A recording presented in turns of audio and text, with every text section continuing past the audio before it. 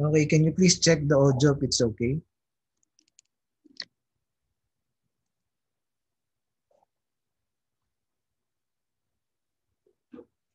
Okay, let's start.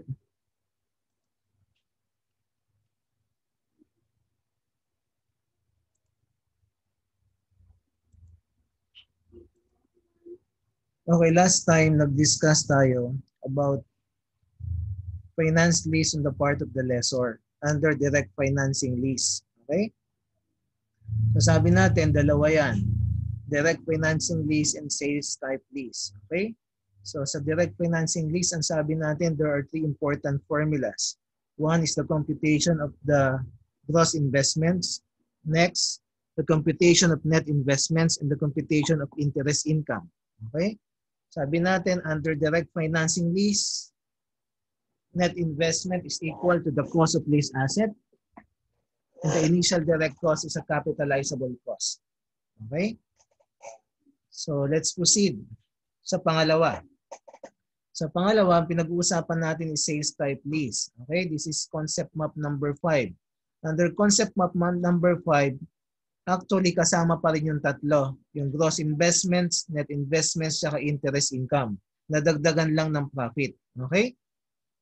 Profit kasi merong sale. Okay? Sales type lease. So sabi natin, in item number 1, concept map, interest income plus profit or dealer's profit ang pinag-uusapan natin on this sales type lease. Since interest income kasama pa rin, so kasama pa rin itong tatlong formulas na ito. Nadagdagan lang ng profit. Okay? So sales minus cost of sales, that is GP, minus expenses, that is net profit. Okay? Now, under sales type lease, net investment is equal to your sales. Net investment is equal to your sales if the residual value is guaranteed. Next one, letter B, 6.B, the initial direct cost is treated as an expense. Okay? Initial direct cost is treated as expense. Okay? Sa lahat class ng lease, ng klase ng lease, ang initial direct costs are capitalizable costs. Dito lang siya bukod tangi that the initial direct cost is treated as an expense. Okay. Last concept under sales type lease, the treatment of residual value na. If the residual value is guaranteed, the present value of the guaranteed residual value is added to sales. While if that is unguaranteed, the present value of the unguaranteed residual value is deducted to your cost of sales. Okay? Let's now go to problem solving.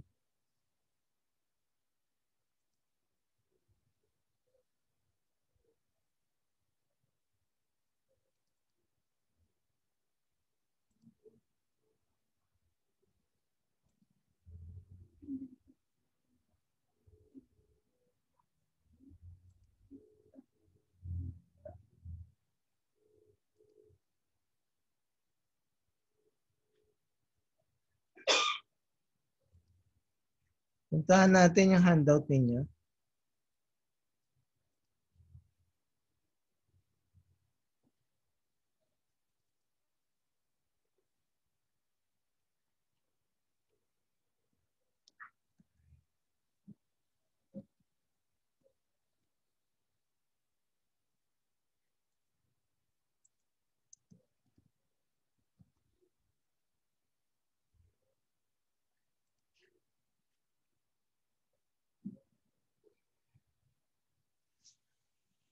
Okay. Ang last item na na-discuss natin, itong accounting for residual value under direct financing lease or number 81 pala. Okay, the equipment will revert back. Ito yung number 81, that is the last item sold last meeting. Let's now go to sales type lease. Sa sales type lease, kung mapapansin mo class, number 82, ang hinahanap niya pa rin magkano ang gross investment. Next, magkano ang net investment. Tapos magkano ang interest income. Okay? So, ang nadagdag lang naman dito class, magkano ang gross profit from sale at magkano ang net profit from sale. Okay. Can you please solve muna requirement number 82 to 84 habang hinihintay natin yung iba. This is gross investment, net investment, and interest income. Wala po yung pinagkaiba. dun sa direct financing lease na pinag-usapan natin last Monday. Okay? So can you please compute number 82, 83, and 84? Magkano ang gross investment, net investment, and the total interest income?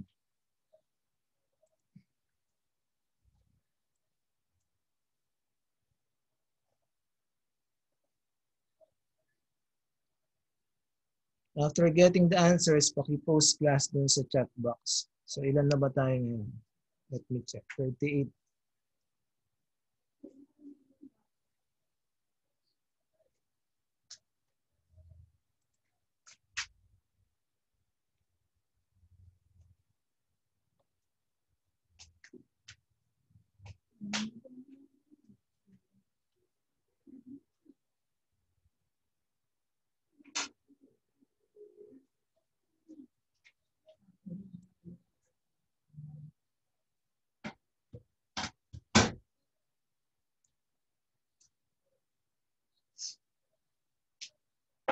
Okay, just to recall, gross investment, that is your lease payments, no? Lease payments plus the unguaranteed residual value.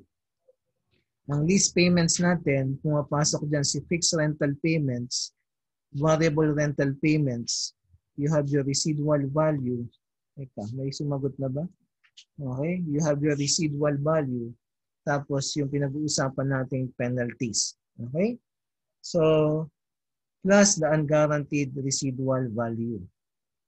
So in item number 1, ang pumasok lang naman sa lease sa gross investment natin, yung lease payments lang naman. Wala naman class pinag-usapan dito na residual value. Okay? So ang pumasok lang dito is the fixed rental payments of 400,000. So 400,000 times 4 years, no? Times 4 years, that is 1.6. Nga lang class, this is at the start of each year. So, dun muna tayo sa dun muna tayo sa how much is the gross investment in the lease on January 1, 20X1. Let me check kung nandun na, kung pareho yung problem sa Excel.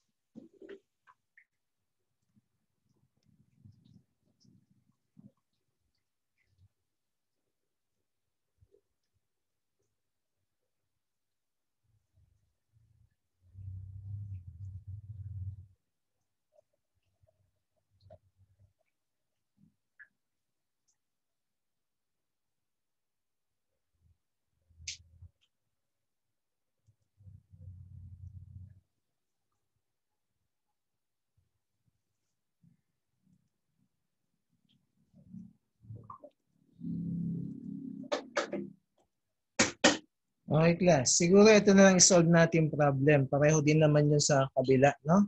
So at least nasa Excel na ako dito. So ito na lang yung problem natin. Kasi kumpleto na ito. Nandito si residual value at si unguaranteed residual value. Okay? Balikan natin mamaya yung isang problem kasi mas madali lang naman yon. Okay. So dito tayo ngayon. So nandito tayo, class, no? So wag mo na lang pansinin yung numbering. Actually, pareho ito dun sa second problem ninyo. Okay? Dun sa second problem ng accounting for sales type lease. Okay, let's proceed now. Let's compute now for the requirements in this problem. Okay? So, ang tinatanong pa rin, magkano ang gross investment natin, magkano net investment, at magkano interest income, okay, over the lease term. So dito, class, kung papansinin natin to, sabi natin ang gross investment, these are lease payments plus the unguaranteed residual value. Okay? So, let us check.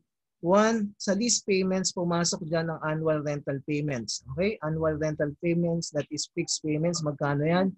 That is 400,000 class. Okay? So, 400,000 times 4 years, meaning magkano ang lease payments natin? That is a fixed payments of 400,000 times 4, that is 1.6 million. Okay? This is 1.6 million. So, 1,600,000. Wala namang advance payment class. Next, let's proceed. Sabi natin, papasok lang ang residual value sa part ng lease payments kapag guaranteed siya and the asset will revert back to the lessor at the end of the lease term. Pansinin mo class yung dito nasa ilalim. The equipment will revert back at the end of the lease term. The equipment will revert back to PABET at the end of the lease term. Ibig sabihin class, pasok siya doon sa lease payments natin. Ulitin ko, the two requirements na papasok ang residual values as part of the lease payments, one, kapag guaranteed siya and the lease asset will revert back to the lessor at the end of the lease term. Meaning, this 80,000, papasok siya as part ng ating lease payment. So, 80,000.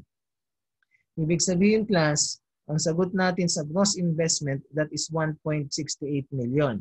Gross investment, January 1, 20X1 is 1.68 million. Let's now proceed. Ang sabi natin, ang net investment is just the present value of the lease payments plus the present value of the unguaranteed residual value. Since wala naman unguaranteed residual value dito, titingin lang tayo dun sa present value ng lease payments. Ang pumasok lang sa lease payments natin, one, yung fixed rental payments at yung guaranteed residual value. And that fixed rental payments, computin natin yung present value niyan. Okay?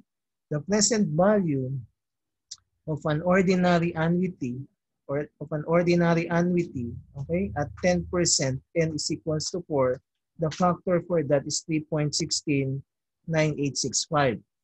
Well, the present value factor of 1, with the present value factor of 1 at 10%, okay, N4 is 0.683013. Okay? So this 400,000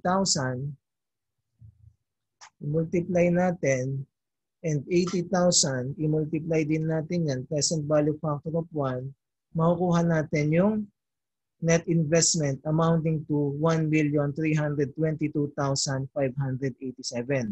Okay? That is requirement number 2 or the net investment. Next, tinatanong ka ng total interest income or the finance income, that is just Gini. Gross investment minus your net investment. Ito kasi ang net investment mo. Okay? So, ibig sabihin, class, the gross investment of 1.68 million minus 1.322587, ang lalabas na interest income mo ay 357,413. 357,413. Okay? Ihahang ko ito class, yung number 38 dito sa problem natin. Sir, paano po ulit yun? Anong yun, Gian? Yung 37. This is just gross investment minus gross investment 1.68 minus 1322587. Okay? Okay, that is your interest income. Yan din yung ginagawa natin class nung nasa direct financing list tayo. Okay? Kino-compute natin ng interest income, gross investment minus your net investment. Now, ibalik kita sa problem. Mamaya tayo mag-proceed dito. Okay? Diyan sa meron ng bentahan. Kasi kailangan master muna natin paano pag-compute ng interest income. Okay? Balik tayo dun sa problem natin kanina. Okay, dito tayo class. Kung mapapansin mo class, yung sinolve natin problem, ito yon. Okay? Yung nasa Excel, ito yung kanina, yung tatlo. So, nandito tayo ngayon. Magkano ang gross investment? Kompleto na tayo. Pwede na, no? Sa chat box. Magkano ang gross investment January 1? Magkano ang net investment January 1? At magkano ang interest income, okay, over the term of the lease in item 84. Please compute now for the requirements in number 82 to 84, then post your answers in the chat box.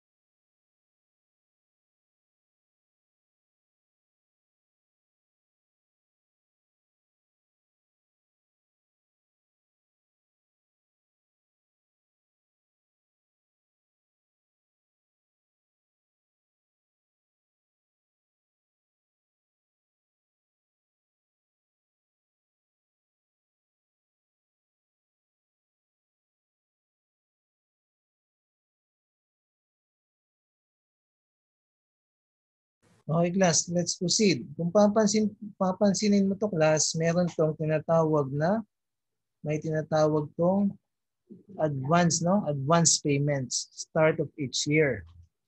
So magkano ang gross investment natin? Gross investment natin, plus ulitin ko lang ang formula, that is the lease payments plus the unguaranteed residual value. Ang lease payments natin, these are fixed rental payments, variable rental payments, you have your purchase option, guaranteed residual value, at yung termination penalties. Okay? Ang gross investment natin dito is 400,000 times 4. However, there is an advance payment of 400,000. So 1.6 minus 400,000. Ang sagot natin dyan, class, is 1.2 million for number 82. Next, punta tayo sa net investment natin. So ang net investment natin, that is 400,000. Ang factor natin dyan, class, is 3.48 something, no? 3.48 something. So that is 400,000 times 3.48. May makukuha ka dyan na 1,394,740. Nga lang ang sabi natin, ibawas mo dyan yung advance payment na 400,000. So ang sagot natin sa number 83, that is 994,780. Parang ganon. 780, 740. Yan. 994,740 for number 83. At yung interest income natin, tama yung sagot nyo, class, that is 205,260. Okay? 205,260 or 259. Punta tayo ngayon sa item 85. Magkano ang gross profit from sale? Okay? Magkano ang gross profit from sale? Okay. Ang sabi natin kanina, class, under sales type lease, your net investment is equal to your sales. Your net investment is equal to your sales. Last time, pinag-usapan natin, ang sabi natin, net investment under direct financing lease is equal to the cost of your lease asset prior to any deduction related to advance payments. Ulitin ko, under direct financing lease, sabi natin last time, the net investment is equal to the cost of your lease asset prior to any deduction related to advance payments.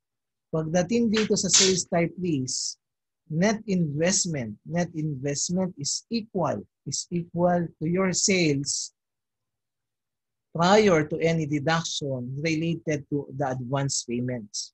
So ibig sabihin, class, para makuha mo dito ang gross profit, magsisimula ka sa sales.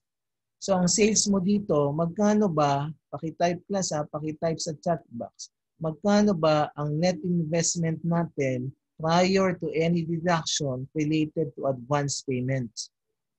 Pakitype, class, magkano ang net investment natin prior to any deduction, okay? Or advance payments. So yung 1,394,740, class, yan ang sales mo. Okay? Yan ang magiging sales mo.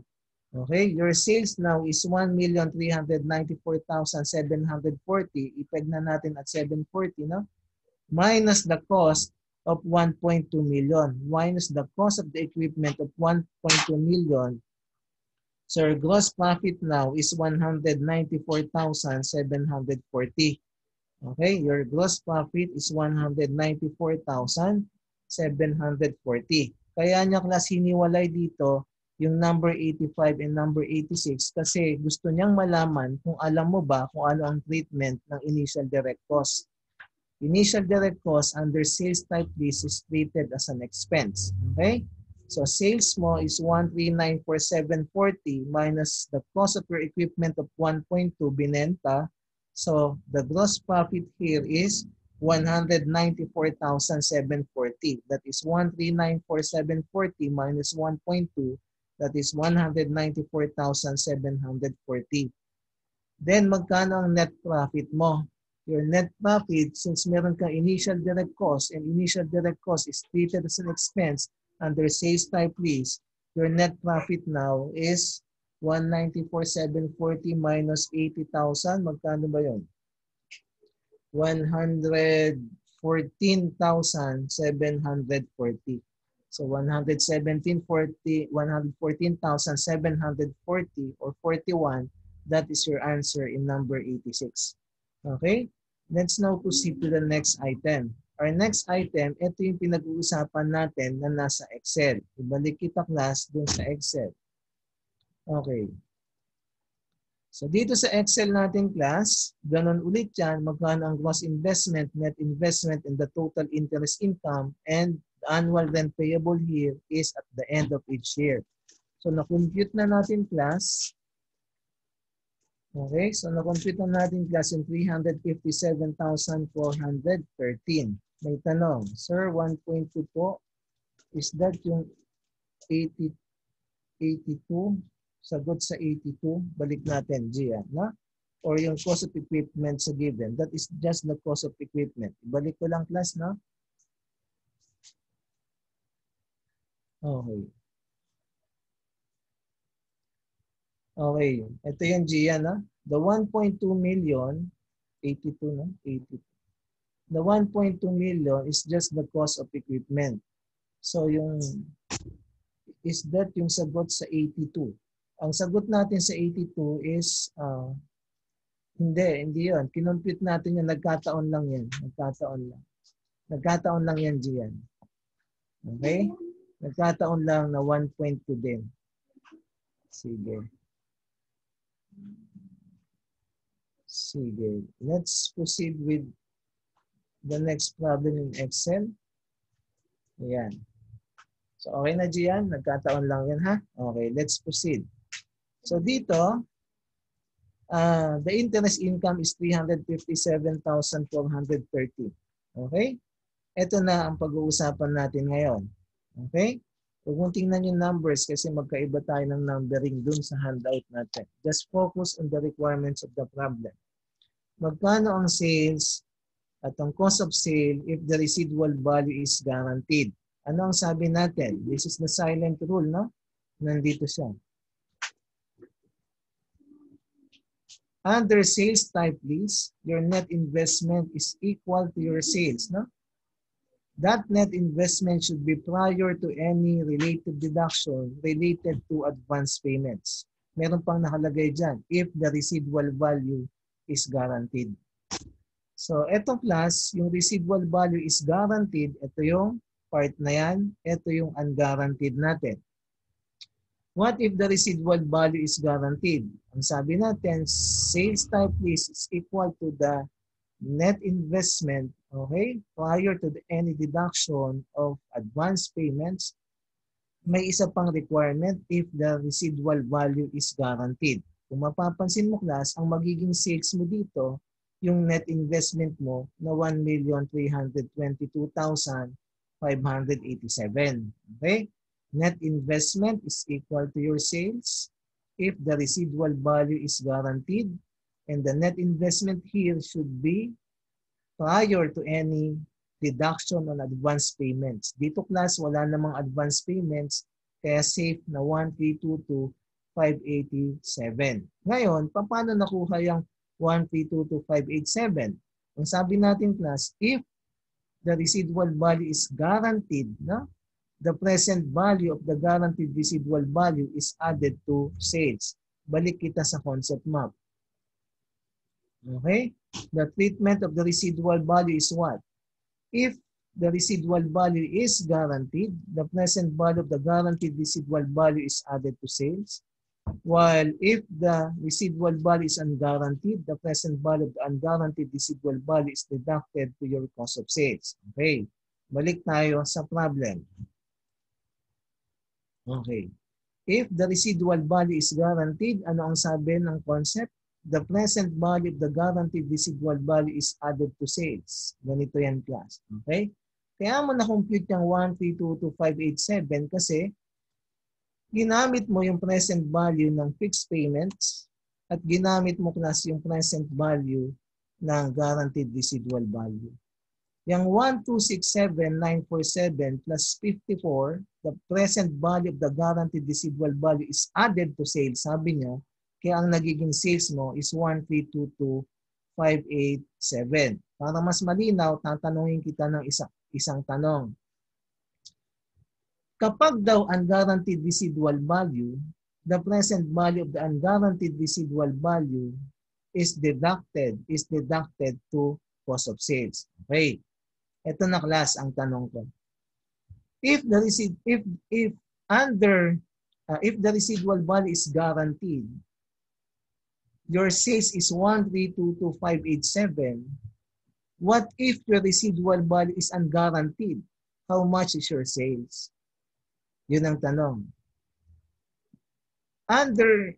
If the residual value is guaranteed, okay, your sales is equal to 1322587. What if your residual value is unguaranteed? What is now your sales? Ayan.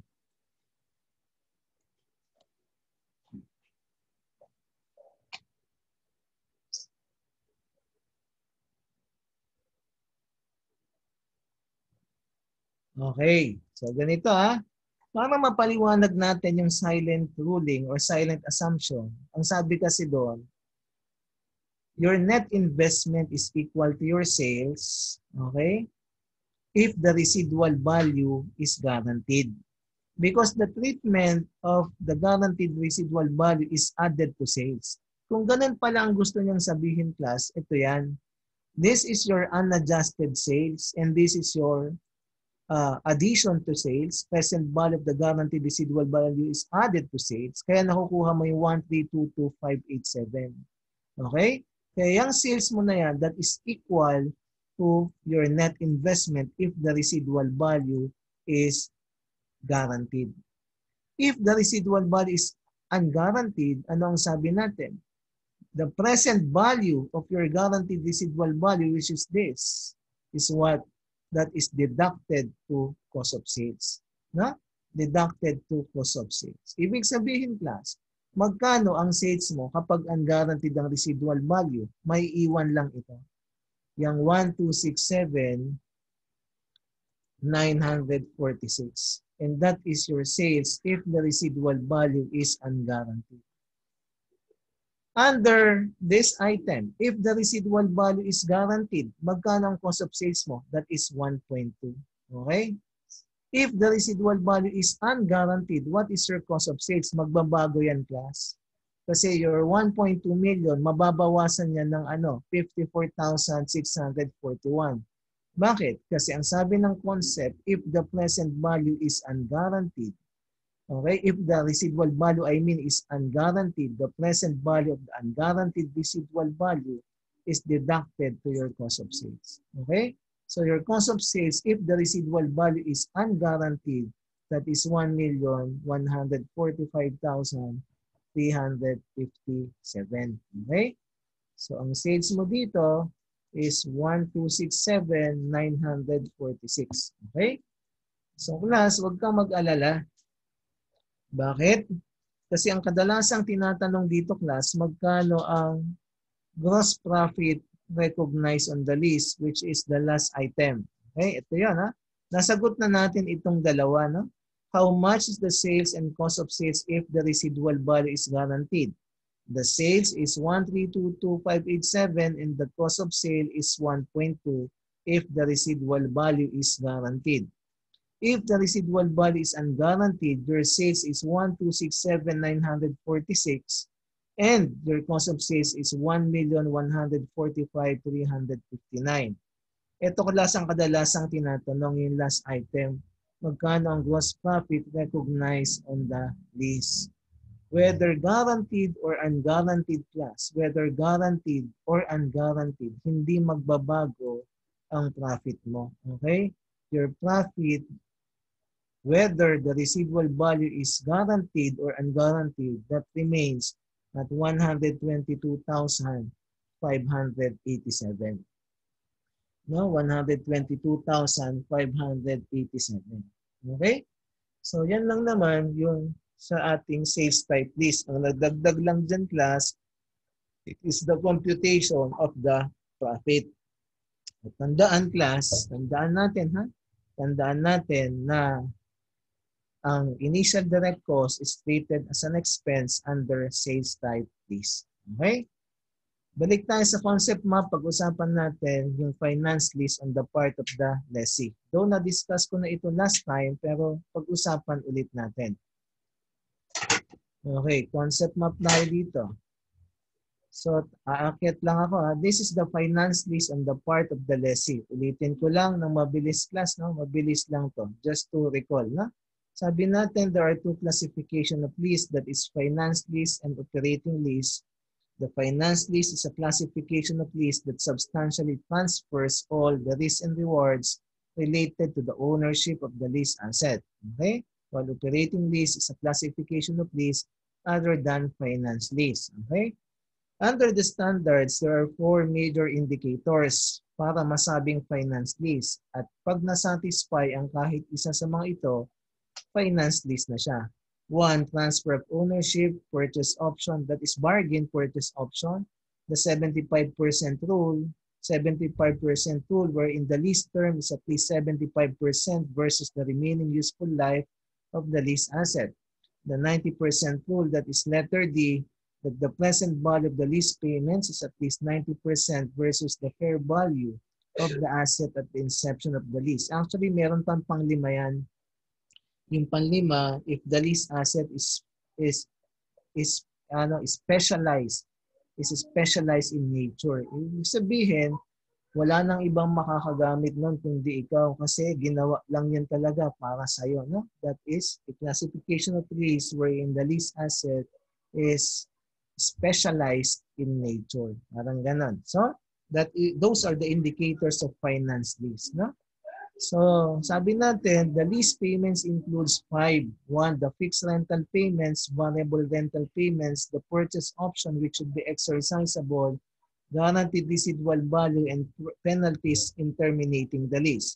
This guaranteed residual value to be included as part of the lease payments, it must satisfy the two requirements. 1, it must be guaranteed and the lease asset must revert back to the lessor at the end of the lease term. To compute now for the present value of the lease payments, you will use the implicit rate. Implicit rate in identifying the present value factor. Do not use the incremental borrowing rate. The incremental borrowing rate will only be used in the absence of implicit rate. Just the same, ang sabi ko last time, to compute for the present value, you will use the present value factor of an annuity under fixed and variable rental payments because it involves series of payments or installment payments. It may be ordinary or annuity due depending on the first lease payments. If the date of transaction did not coincide with the date of the first lease payment, that is ordinary annuity. On the other hand, if the date of transaction coincides with the date of first lease payments, that is an annuity due. Okay? Itong purchase option, guaranteed residual value, and penalties, this relates to the end of the lease term. Purchase option can be exercised at the end of the lease term. Next, guaranteed residual value. Guaranteed residual value is the guaranteed amount of the lease asset at the end of the lease term. Penalties in terminating the lease. This involves the option of the lessee on the termination of the lease on the succeeding year, no? Succeeding year po yan. So doon pinag-uusapan kung kailan siya pwedeng i-terminate. So present value factor of 1 yan. Okay? So let's now go to the accounting of this. Okay? Sabi natin, papasok ang lease liability at yung right of use of asset or the RWA. The present value of the lease payments will be the initial measurement of your liability that should be subsequently measured using the effective interest method of amortization to come up with the amortized cost. The right of use of assets involves these several factors. 1, the present value of the lease payments, that is 1. Next, the advance payments minus the incentives, if any, kung merong advance payments, no? Minus incentives, initial direct cost, and the present value of the decommissioning and restoration cost, and that will be the initial measurement of your right of use of asset. Okay? That ROA should be subsequently measured at cost. Okay? So at carrying value, at carrying value. Okay? To compute for that, you will use just the straight line method of depreciation. This is your cost minus accumulated depreciation, and this is your carrying value. However, the computation of your depreciation expense is dependent on what indicator that the lease, kung ano yung nasatisfy niya. If there is a chance or possibility that the lease asset will be transferred to the lessee at the end of the lease term, you will use the denominator useful life in identifying the depreciation expense. On the other hand, if there is no chance that the lease asset will be transferred to the lessee at the end of the lease term, you will use the shorter between the useful life and the lease term as your denominator. This residual value can only be deducted. Okay, this can be deducted. Okay, whether guaranteed or unguaranteed, pwedeng i-deduct yan kung ang nasatisfy ng requirement ay yung 1 or 2, or there is a possibility that the lease asset will be transferred to the lessee at the end of the lease term. Whether guaranteed or unguaranteed, dine-deduct yan. If there is no chance that the lease asset will be transferred to the lessee at the end of the lease term, then i-deduct mo lang ang residual value kapag guaranteed lang yun to come up with the depreciation expense. The last item for this concept map, ito, sinabi ko na yung requirements na yan, 1 and 2. Itong pangatlo, executory cost is treated as an expense. And this is just the concept, okay? The finance list on the part of the lessor. Sir, ano po ulit yung lower? Lower between the useful life of the lease asset and the lease term. This should be shorter between. If there is no chance that the lease asset will be transferred to the lessee at the end of the lease term, you will use the shorter between useful life and the lease term. Okay? So these 3 and 4 relates to this 75% and 90% rule. This indicator will not tell you that there is a possibility that the lease asset will be transferred to the lessee at the end of the lease term. If this indicator ay ang nasatisfy niya, nagpo-fall siya dito. Okay? Paano sir kapag 2 ang nasatisfy, purchase option, nasatisfy din 75% rule? Sabi ko nga sa inyo, if there is a possibility that the lease asset will be transferred to the lessee at the end of the lease term, use useful life. So in that case, ang gagamitin mo sa example kong huli na nagsama ang number 2 at number 3, you will use the useful life because there is a purchase option that is exercisable, meaning the lease asset can be, or there is a chance that the lease asset can be transferred to the lessor at the end of the lease term. Okay? So meron akong ginawang problem dito. Ito yung ginamit natin noon siguro nung nasa MODAB kayo, no? Babalikan ko lang. Okay.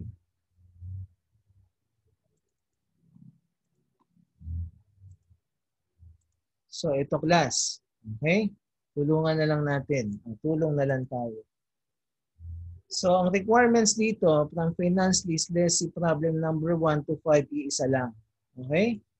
1, mag-compute ka ng carrying amount ng lease liability January 1. Next, mag-compute ka ng carrying value of the lease liability December. Next, mag-compute ka ng carrying value ng ARWA mo January 1. Next, mag-compute ka ng carrying value ng asset mo, okay? Ng asset natin at December 31. And this interest expense and lease liability and depreciation expense, mahahanap na natin yan pag nagawa mo na ito. Okay? So, bigyan natin ng background yung first problem natin. Yung first problem natin, class, this is a finance lease on the part of the lessee. Okay? Kaya hinahanap niya dito yung 1, carrying value ng liability, January 1 and December 31. Tapos hinahanap niya rin dito magkano ba ang yung carrying value ng right of use of asset ng January 1 at December 31. Okay. Ang sabi dito class, babasahin natin, 1, letter A, sabi niya, the company entered into a contract with Mobile Legend, which is the lessee, no?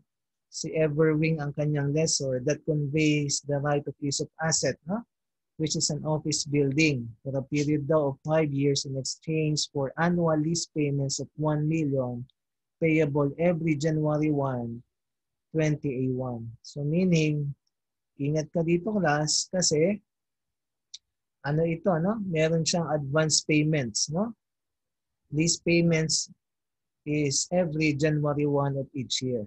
Okay? Letter B tayo, Mobile Legend pay the first lease payment due on January 1 and an annual executory cost of 35,000.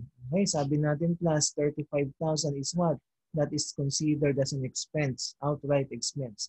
However, this initial direct cost of 100,000, that is a capitalizable cost on the part of the ARWA, no? Right of use of asset. On the same date, Everwin Company makes the underlying asset available for use by Mobile Legend. Moreover, Mobile Legend Company received a 350,000 worth of lease incentive. Plus, merong lease incentive dito. That is what? That is a deduction to your right of use of asset. Next, the building is expected, no? Expected to be used for 8 years. No? Letter E, they also agreed that by the end of the lease term, the ownership of the underlying asset will be transferred to Mobile Legend Company. Plus, letter E is an indicator of finance lease. There is what? A transfer of ownership. No? So this is really a finance lease. Letter F, the contract also provides that Mobile Legend will have to restore the underlying asset to the condition required by the terms and conditions of the lease.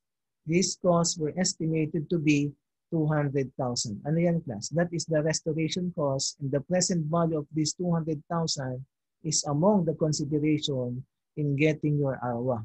Okay? Balik natin, class. Okay?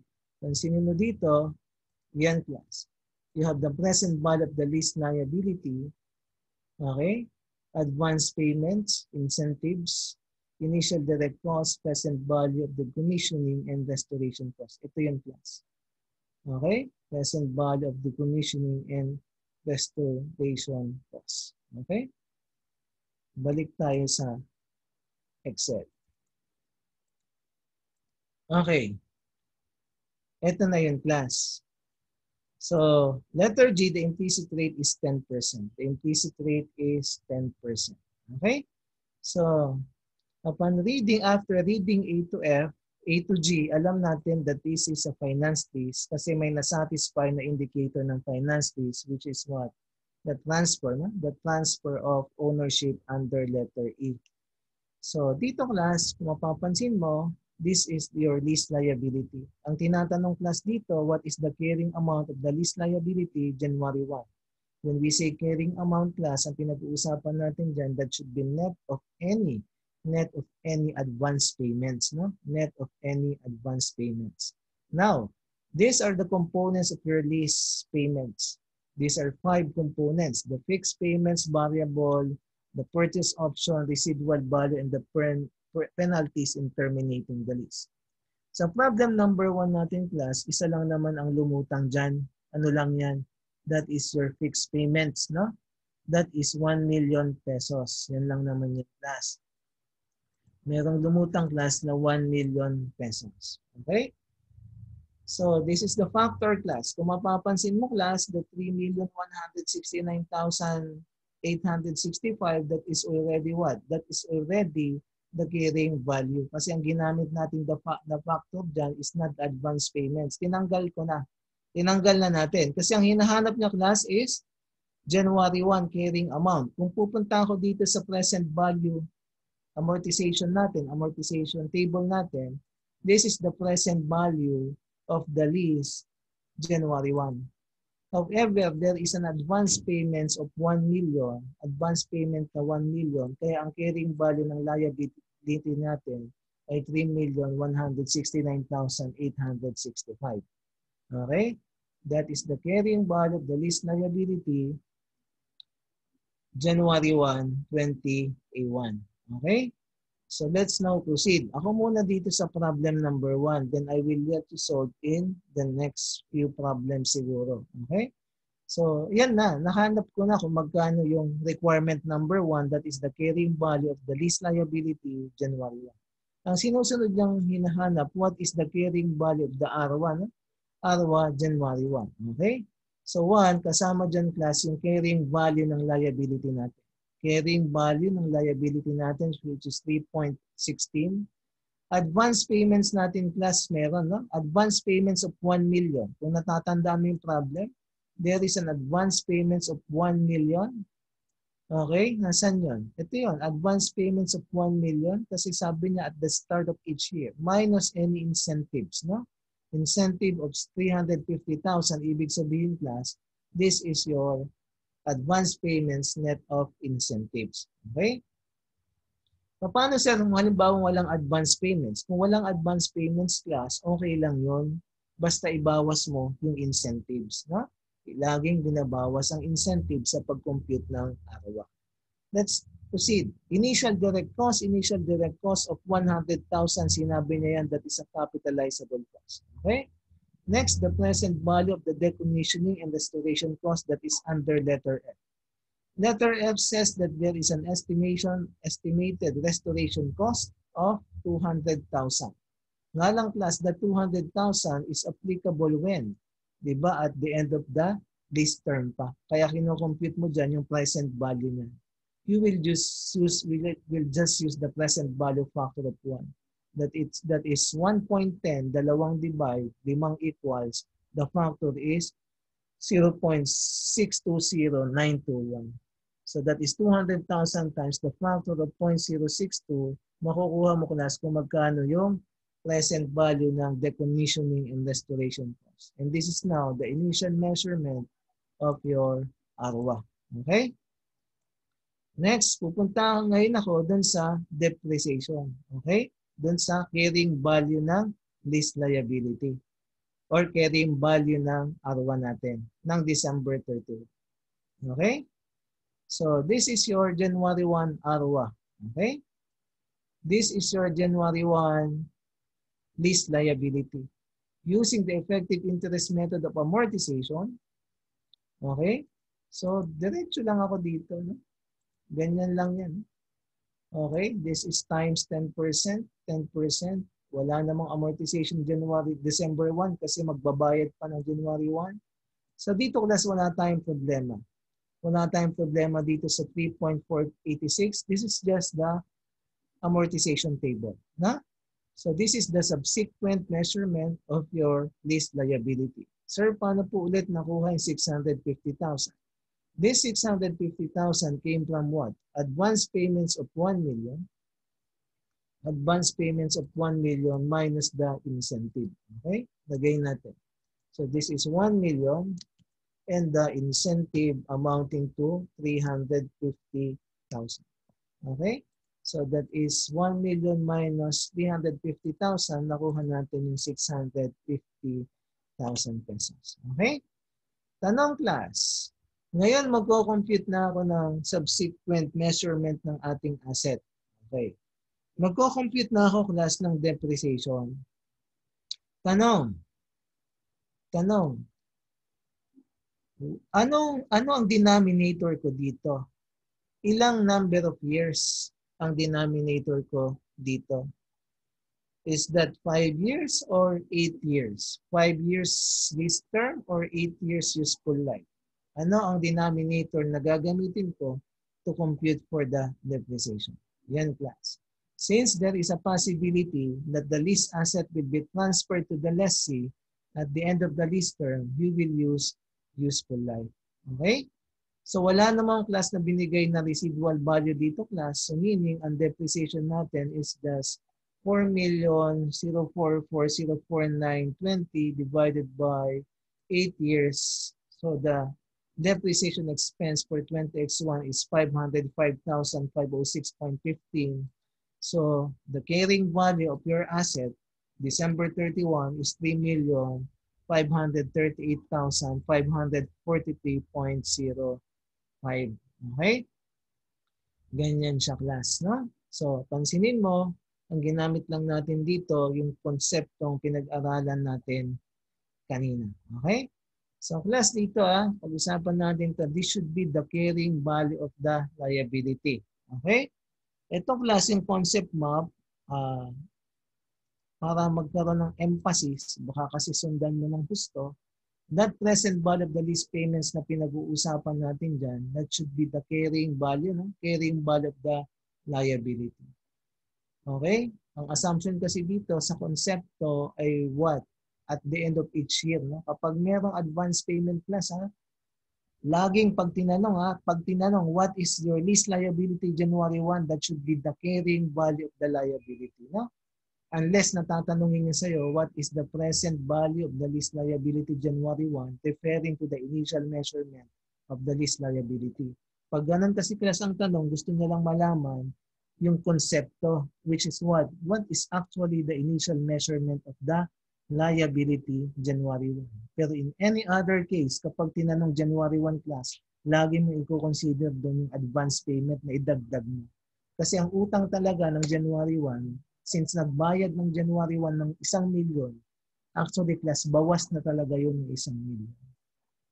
Okay, kaya kung mapapansin mo, ang ginamit kong example dito, advance payments na kaagad. Kasi kapag ang ginamit ko at the end of each year, malilito ka eh. Ibig sabihin baka mas madali kasi ang at the end of each year. Walang problema.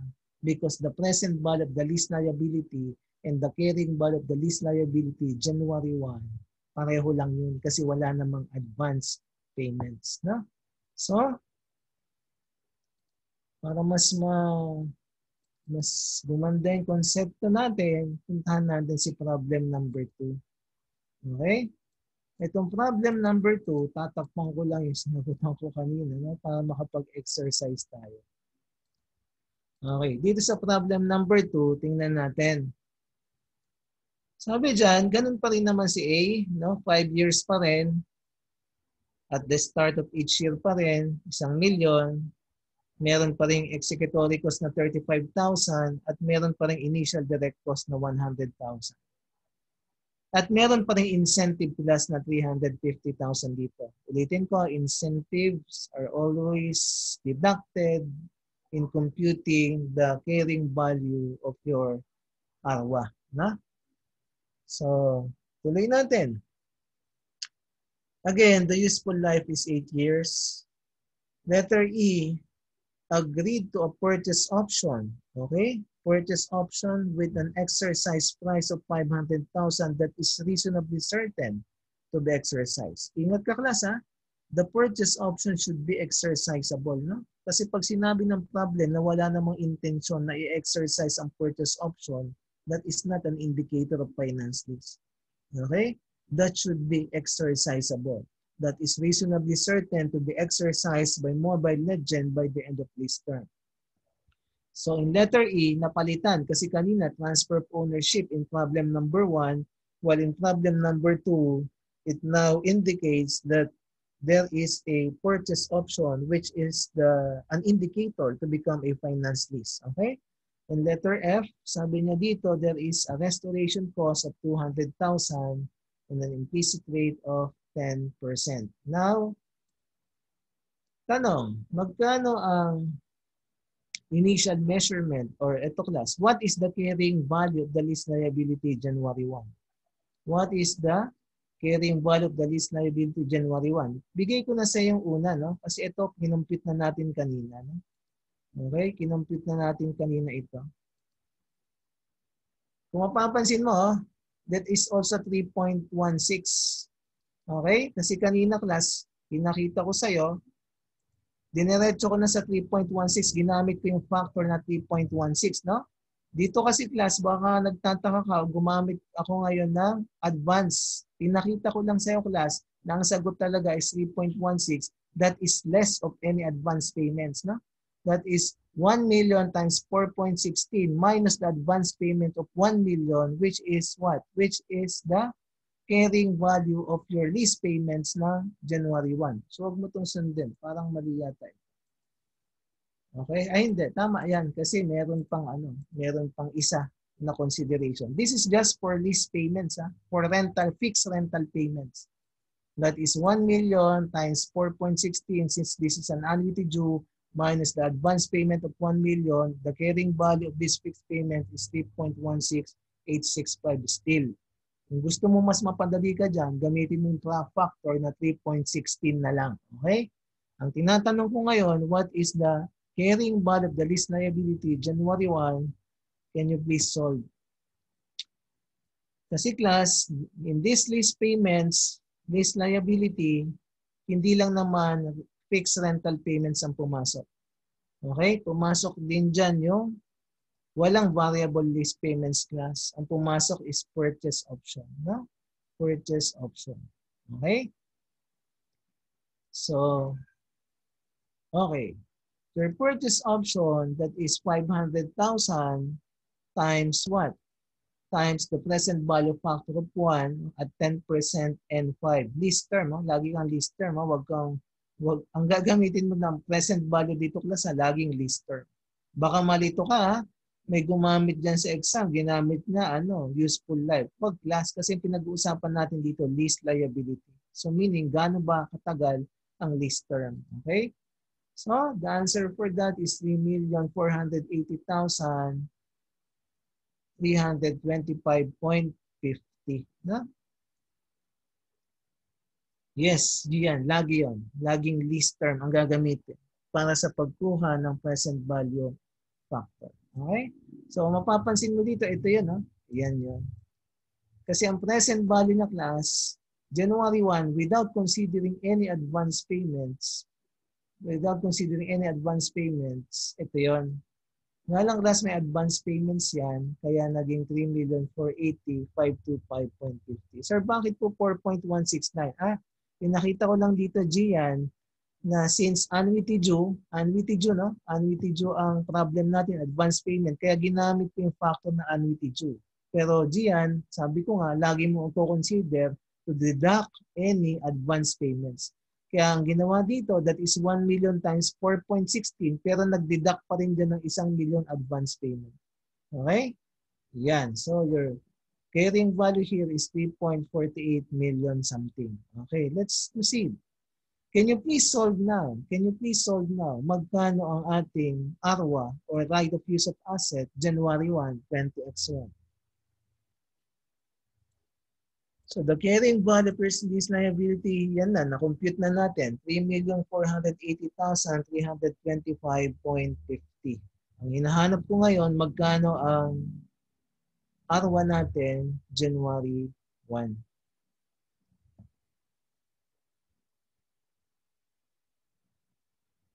Okay, still, itong advance payments natin minus the incentive, that is 650,000. Then, this is your initial direct cost of 100,000 capitalizable cost.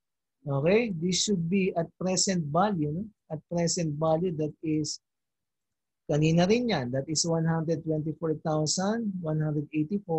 This is 4054,510 or 509.70.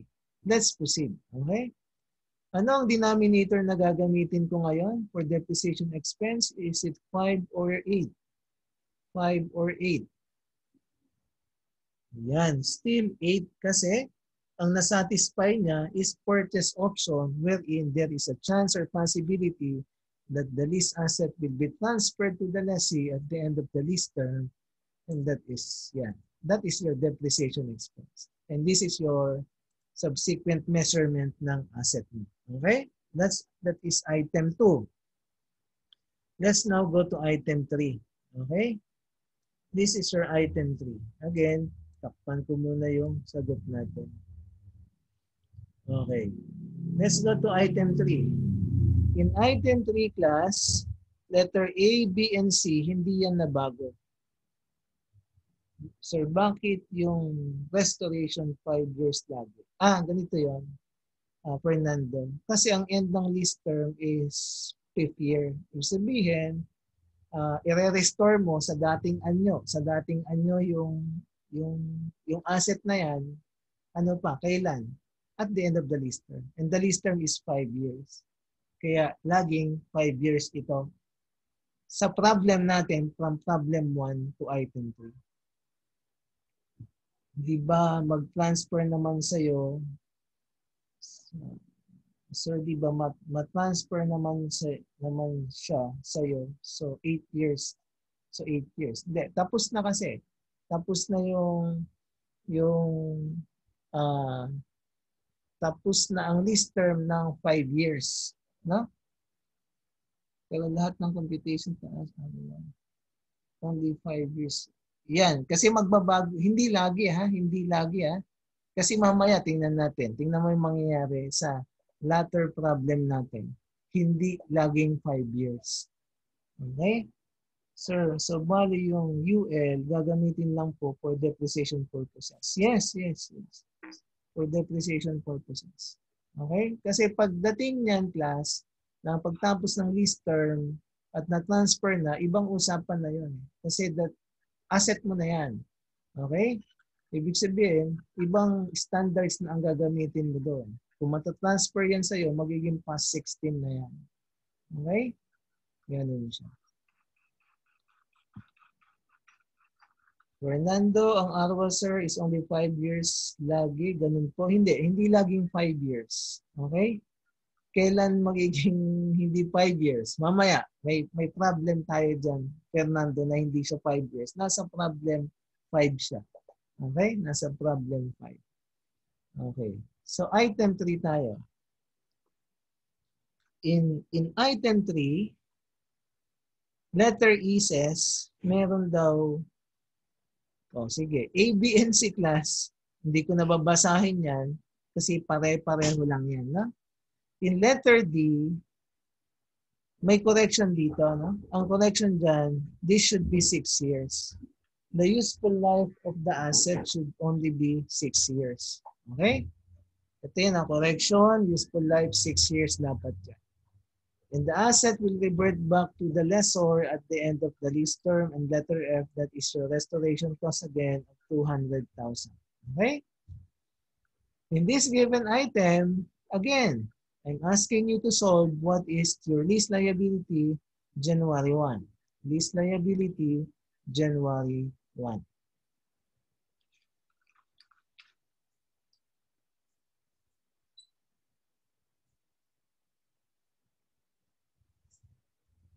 So, sa question ni Gian, pero lahat ng computation sa taas ng arwa, puro lease term. Yes, Gian, puro lease term yun.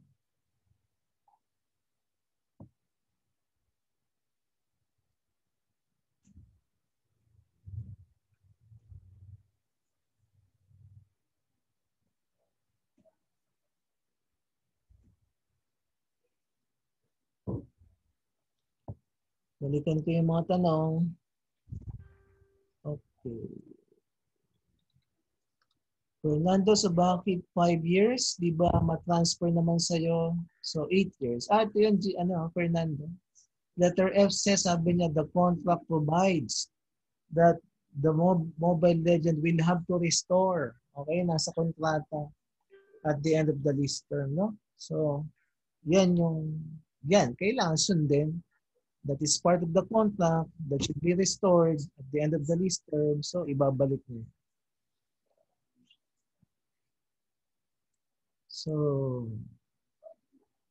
again, so magkano ang lease liability natin? January 1. Okay. Sige. Again, your fixed payments still, ganun pa rin yan. Diba? Iyan pa din. Yan. Okay? Walang variable payments. May residual value ba? Okay. Residual value, kailan siya papasok? No? One that should be guaranteed. Guaranteed ba yan? Under residual value guarantees. That is guaranteed. The second requirement should be what? The asset will revert back to the lessor at the end of the lease term. Kaya yan, naging yan, kasama sa lease payments natin. Again, this is 3,480,325.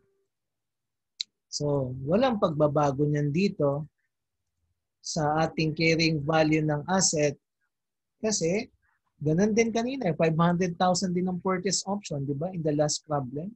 Again, this is your advance payments less incentives, initial direct cost, and the present value of the restoration cost. Now, okay.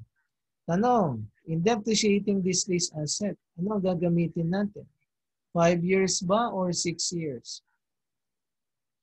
5 years ba or 6 years?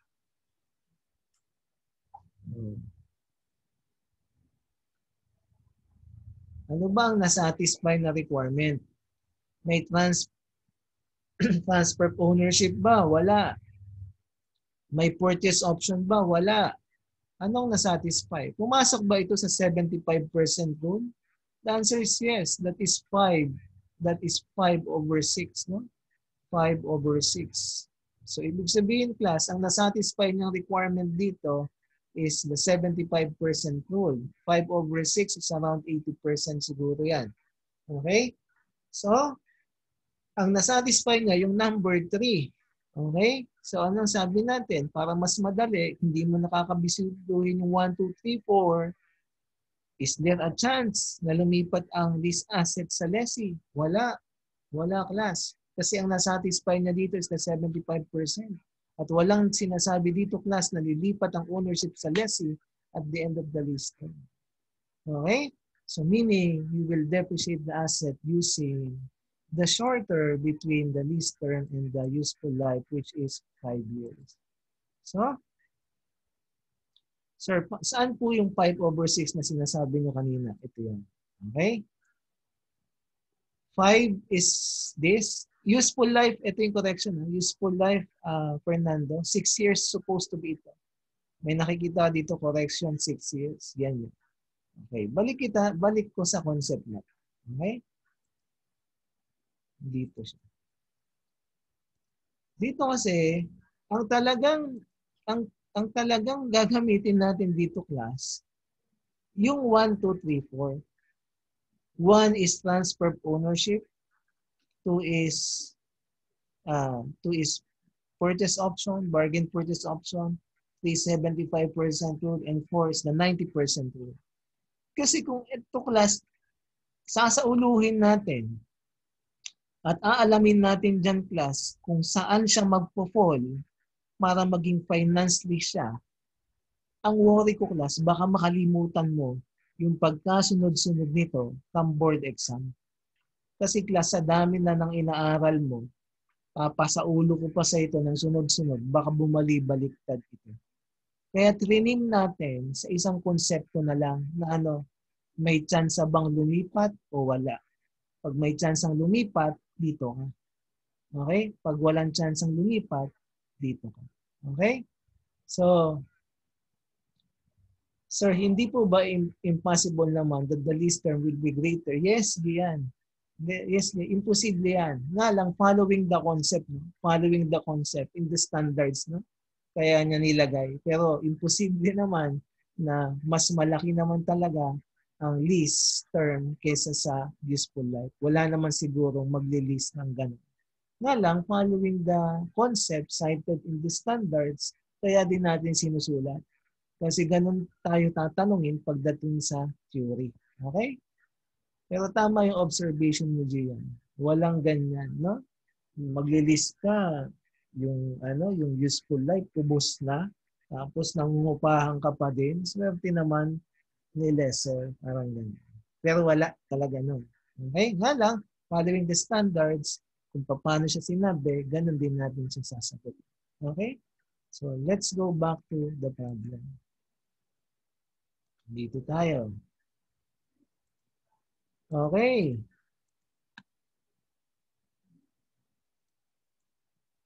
Check natin, class. Check natin. Naku, i-reveal ko na eh. Dapat hindi pa. Mamaya, tago ko muna. Kunwari hindi mo nakita. Ano yung una kong tanong? Sabi mo, 5 years, no? 5 years. Yes. Okay, tama yon, 5 years. Next. Can you please compute the depreciation here? Magkano ang depreciation niya? Depreciation expense for 20X1 or 20A1.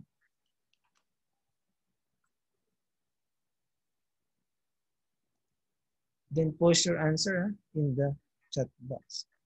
Yan. Si Janelle may pinost niya. Tingnan natin iba.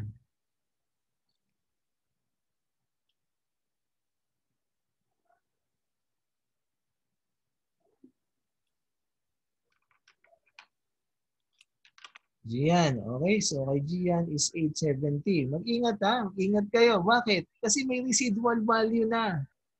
Okay, di ba? Cost minus residual value. Di ba may residual value dito? Would that residual value be considered in the computation? Di ba?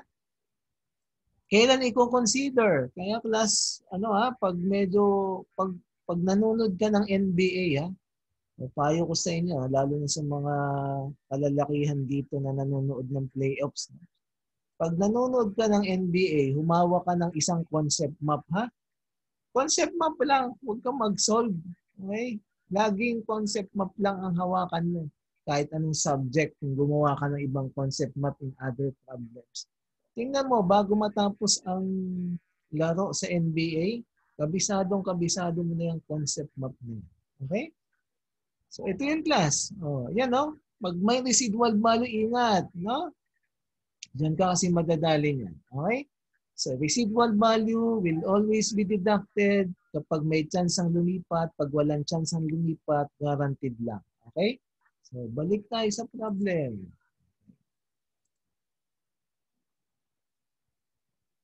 Okay.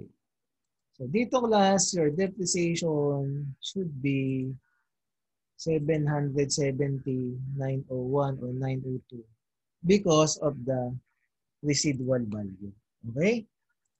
That is your carrying value na 3,583,607.76. Let's proceed. Next item.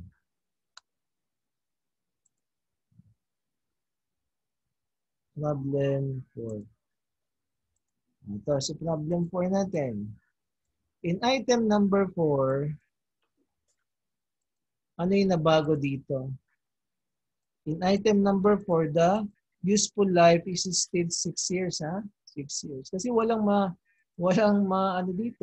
masasatisfy na requirements kapag hindi ko ito pinalitan. Okay?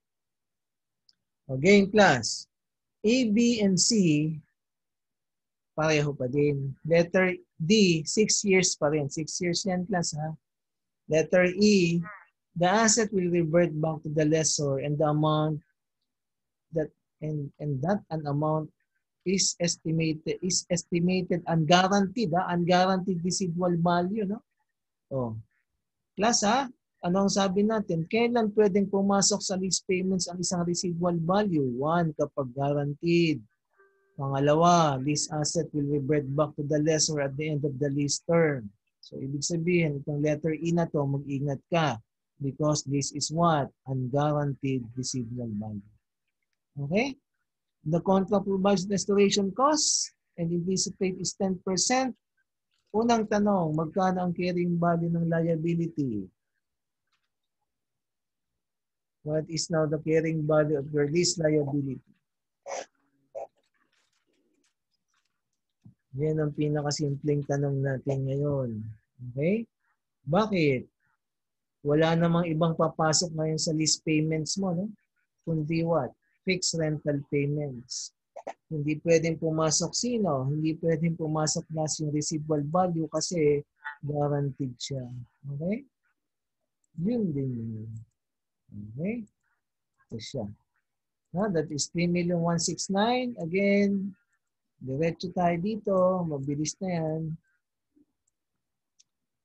Okay? Ganun pa rin naman siya.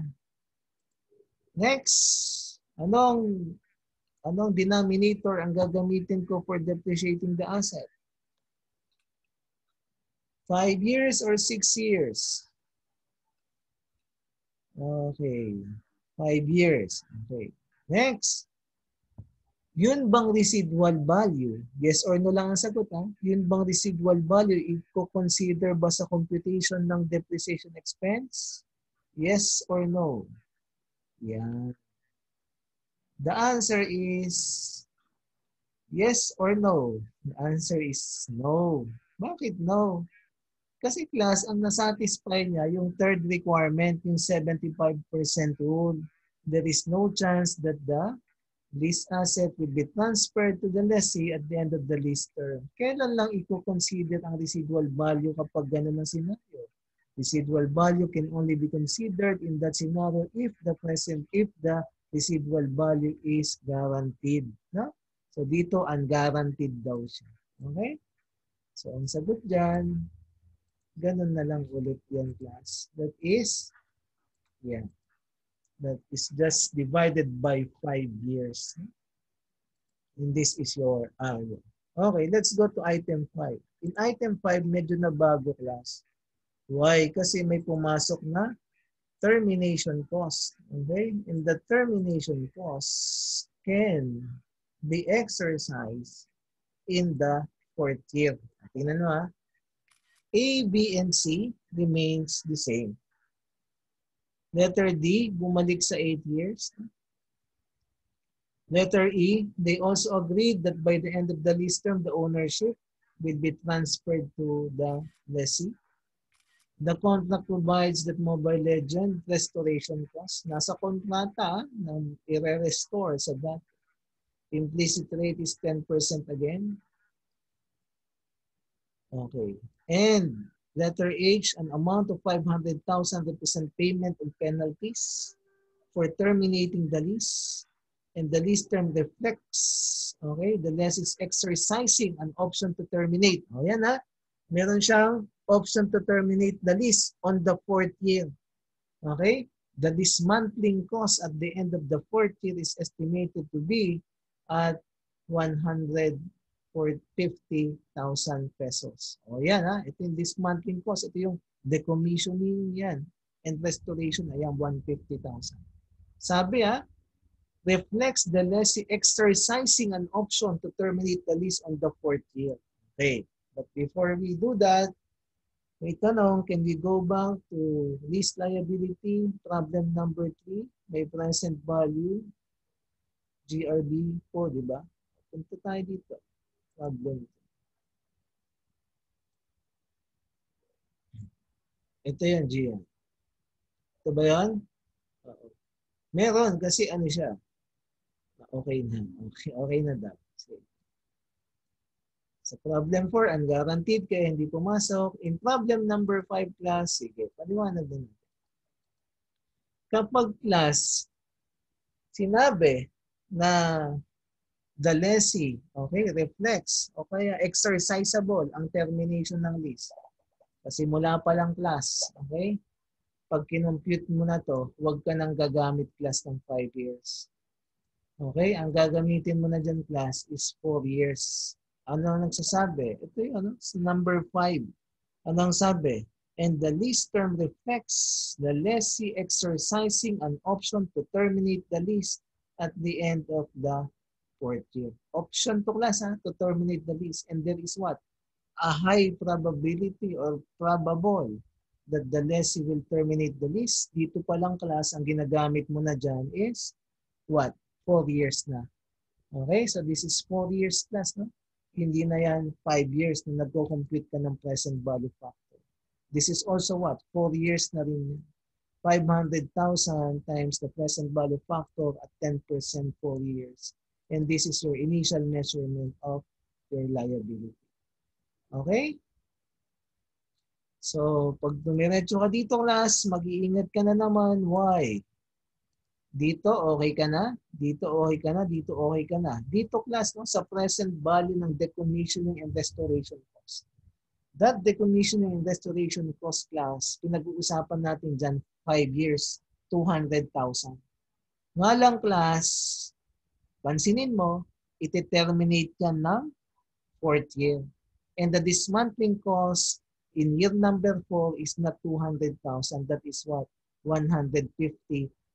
Ibig sabihin, class, ang gagamitin mo dito is the present value of 150,000 kailan? On the 4th year. Hindi siya 5 years. Okay? So, ginagamit yan kapag class, mayroong option to terminate and the option to terminate is highly probable talagang i-exercise ni lessee. So that is 150,000 times the present value factor of 1, 10% and 4, that is 102. And this is your hour. Okay, 3,680,810.45. Okay. Next, dito tayo magkakatalo ngayon. Ano ang denominator natin sa pag-compute ng sa pag-compute ng depreciation? Ano ang denominator na gagamitin natin? Sige, hula. Okay? Ano ang denominator na gagamitin natin dito? Is it 5 years? Is it 8 years? Okay? Is it 4 years? Okay, class. If there is an option to terminate the lease, that is highly probable that the lessee will exercise that option. You will just depreciate the asset using the 4-year period. Why? Kasi class, yung lease liability mo, di ba? 4 na taon lang din naman. Okay? So dito class, sa pag-depreciate na asset, you will use what? The lease term. And the lease term is what? Not actually 5 years. In consideration of the option to terminate, talagang obvious yan, release mo lang yan ni lessee ng 4 na taon lamang. Okay? So, the depreciation to be used, the number of years to be used is just 4 years. Okay? Itong last wala pa, hindi pa ito lumalabas sa board exam.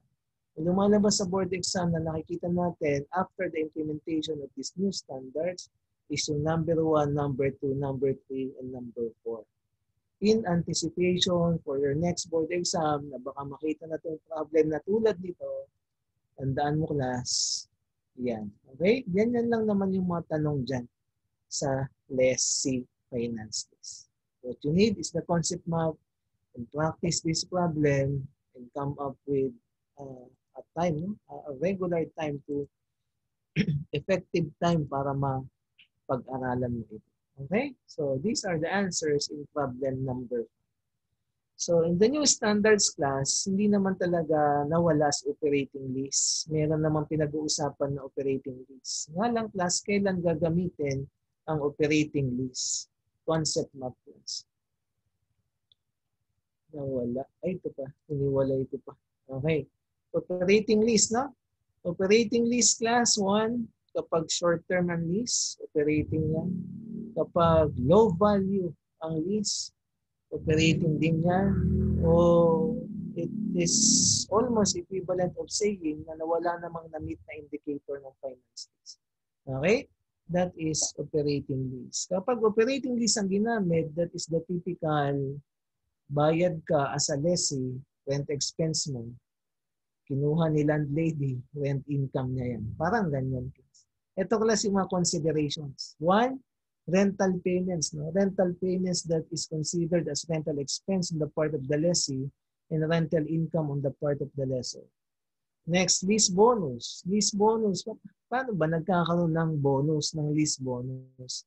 Kasi class, that is prepaid rent on the part of the lessee, that is an earned income on the part of the lessor. Ganito yan class. Kapag lease bonus class, parang binibigyan mo ng advance payment itong si lessor para i-grant sa'yo ang pagkakataon na ibigay sa'yo ang property para upahan mo. Example, sa isang lease property, 5 kayong interesado. Paano ka magkakaroon ng advantage over the other interested lessees para mag-grant sa'yo yung right to lease the asset? Okay? Magbigay ka ng lease bonus. Okay? So meaning, ang lease bonus nanggagaling yan kay lessee. Pag bigyan kita ng 50,000 as a lease bonus, but that is equivalent to what? Prepaid rent. Okay? Prepaid rent on the part of the lessee and an earned income on the part of the lessor. What is the subsequent treatment for that? This prepaid rent should be amortized as rental expenses over the lease term. And this unearned income should be amortized as rental income over the lease term. Okay? Next, you have your advance rental payments. Advance rental payments, again, that is a prepaid rent on the part of the lessee and unearned rent income on the part of the lessor. Ano ang pagkakaiba ng lease bonus, advance rental? Ito class, dun sa subsequent measurement na to. Ito kasi part talaga yan ng upa. Okay? Prepaid rent that should be treated as what? Rental expense when incurred. rental expense when incurred, and rental expense when earned. Ito yung 1 month advance, 2 months deposit. Yung advance, pag nagamit mo na yan, that is expense. Ito naman is rental income on the part of the lessor. Next, ito class, tandaan mo tong letter D. This is one of the common items given in the board exam, security deposit. This security deposit, okay, the purpose of which is to compensate the damages done to the property. 1 month advance, 2 months deposits. That 2 months deposits, that is what? That is intended to compensate for the damages done to the property at the end of the lease term. Okay, ano yun? Halimbawa, sinira mo yung gripo o di ipapaayos, charge yan sa security deposit. May unpaid bills ka, okay? Charge yan sa security deposit mo. Okay, yun ang purpose ng security deposit. Nga lang class sa Pilipinas, mayroong ugaling ganito. Di ba manang, nung nagbayad ako nung una, meron akong 2 months deposits. Dumating yung pagkakataon class na ganito na yung nangyari. 2 buwan na lang, okay, ma-expire na yung lease term. Anong sasabihin mo? Sa Pilipinas, ganito sinasabi. Di ba manang natatandaan mo nung una nagbayad ako sa iyo ng 2 months deposits? Yung 2 months deposits ko na yun manang, ano, pwede bang ganito na lang? I-convert ko na lang. No? Hindi na ako magbabayad sa remaining 2 months ng rentals. Yun na lang ang ipapambayad ko. Pag class ganun na nangyari, ibang usapan na yun. Because that security deposits was converted into what? Advance rental payments. No? Ganun siya. Pag security deposit class, to compensate for the damages done to the property, and that security deposit, ibabalik yan sa lessee. No? Ibabalik yan sa'yo as lessee. Kaya receivable mo yan. And this should be initially measured at present value. Okay? And payable naman yan ni lessor. What if the problem is silent? Nakalagay lang security deposit. If the problem is silent, security deposit is actually intended to compensate for the damages done to the property, and that security deposit will be returned, no, to the lessee at the end of the lease term. Okay? Next, initial direct cost. Initial direct cost is a capitalizable cost on the part of the asset, no? Kay lessor yan.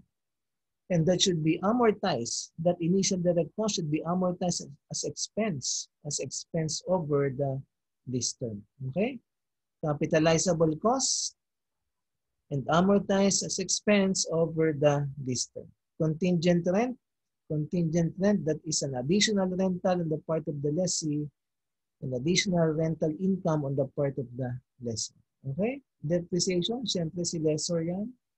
Okay? Executory costs, that is these two items are considered as expenses. Okay? Ano pa ba dito?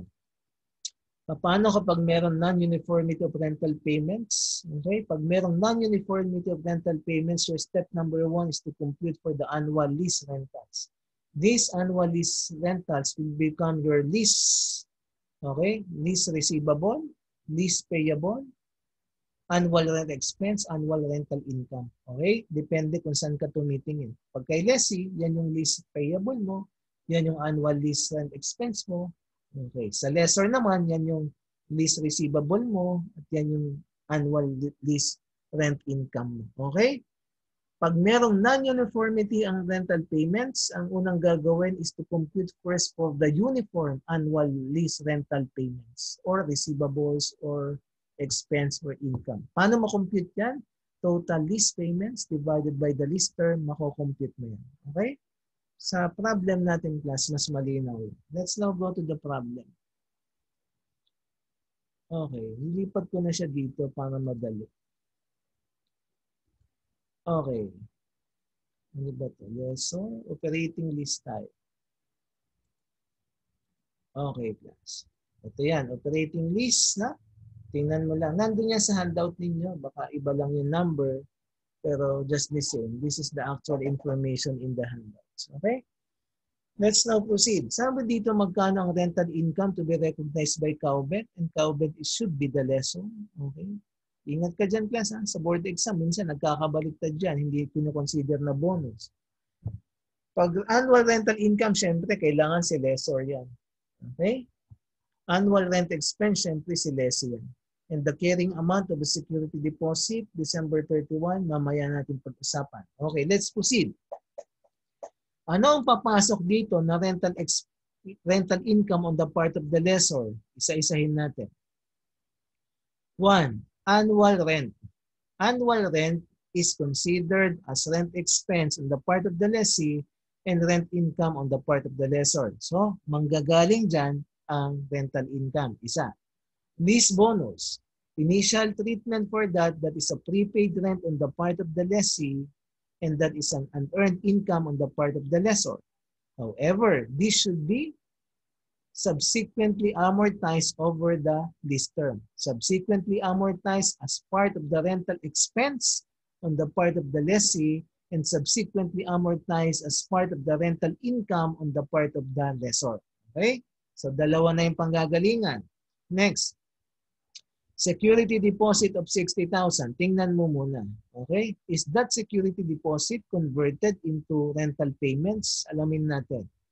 The first payment of the rentals, okay, December 31, the security deposit will be returned to Clubbet at the end of the lease term. The appropriate discount rate is 10%.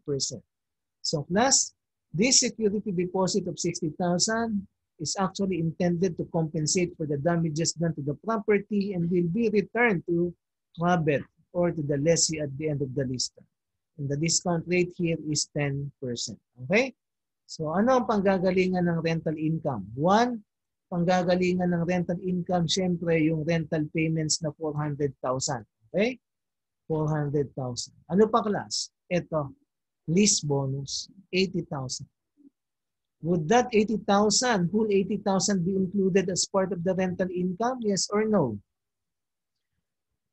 Sa first year class, would that 80,000 be included in full in computing for the rental income? The answer is no. This should be amortized over the lease term of 5 years. So, amortized as part of rental income, that is 80,000 divided by 5 years, and that is your lease bonus. Okay?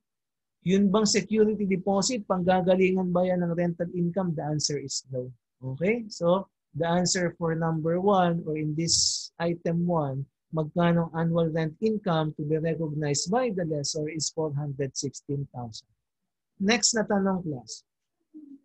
Magkano, okay, magkano class ang rental expense to be recognized by the lessee?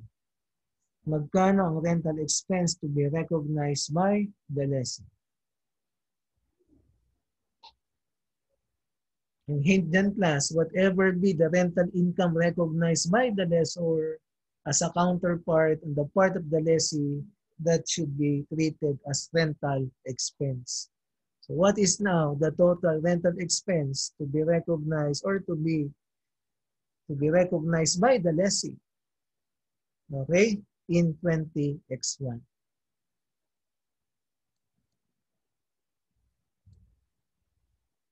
Kahit may sagot mo class sa chat box. Ulitin ko class ha. Whatever be the rental income recognized by the lessor as a counterpart, that should be the rental expense to be recognized by the lessee. So the answer for this is also 416,000 pesos. Okay? And this security deposit of 60,000 is considered as Gian, no? Sir, hindi naman po ba always if may initial, pag initial direct cost kasi Gian, that is, hindi ka papayag na ikaw yung magbayad nun kung ikaw si lessee. Okay? Kung ikaw si lessee. Ang nagbabayad talaga ng initial direct cost, si lessor. Kasi mangungupahan ka lang eh. What if, ikaw naman sinolder mo initial direct cost. Pag sinolder mo yan, Gian, that will become part of your prepaid rent. Okay? Ganyan. Tuloy natin. SD, security deposit. If merong security deposit, ano sabi natin that will become part the receivable. Receivable yan ni lessee. And that should be measured at present value. Okay? So, ito yan, class. So, present value. The present value of that is 37,255.26. Okay? Paano nakuha? Paano nakuha yan? Kinuha mo yung present value factor of 1 at 10% discount rate, 5 years. Ito yan. And that is the initial measurement. Ang tinatanong pala dito, class, December 31. So, class, magkakaroon nyo ng interest amounting to 10%. So, that is 37,255. Dagdagan mo lang yan ng 10% na interest, magiging 40,980.79. At the end of the 5th year, babalik yan dito sa 60,000. Kaya yan yung ibabalik sa'yo. Okay?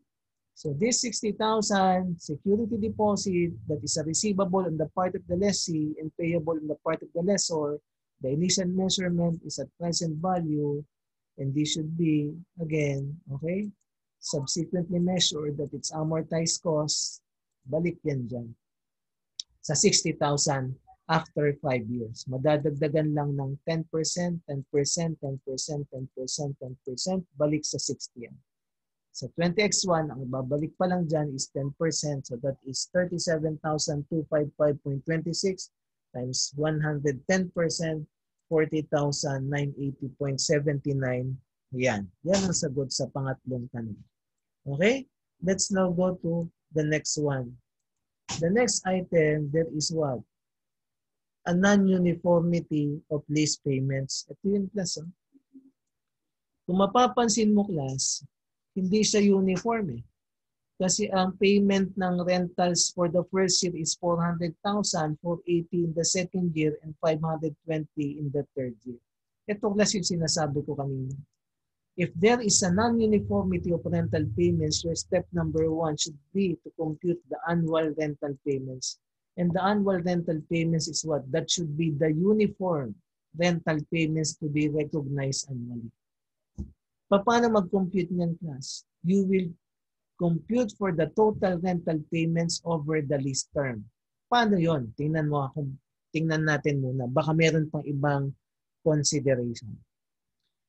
Bullet number 1 says, as an inducement to enter the lease, Bvps granted flagbed the first 6 months of lease rent-free. Okay? Class kanina, pinag-usapan natin ng lease bonus.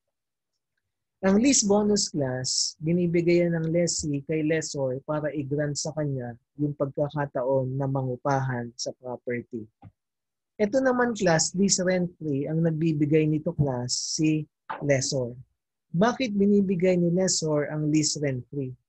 Kanina, class, sa unang example natin, sobrang dami ng lessee na gustong mangupahan. Kaya kailangan ng lease bonus para mag-grant ang property or pagkakataong mag-lease sa property sa isang lessee. Dito naman, class, bakit nagbibigay ng lease rent-free? Ito, class, yung example ng tinatawag na El Nino. Anong El Nino? Halimbawa, may gusto kang paupahang property, na? Naglagay ka na ng paskil kung saan-saan na for lease yung property na yan. 5 taon na, class, 5 taon na, no? Wala pa rin bumibisita sa property na yan para merong gustong mangupahan. O, ganon. Sabihin, tagtuyot, 5 taong nakapaskil, wala man lang sumilip. Isang araw, nagulat ka. Okay, si Mr. C. Okay? Nagtanong, pwede bang makita yung property na gusto nyong paupahan? After 5 years plus, may isang taong nanindigan na gustong tumingin ng property. Okay?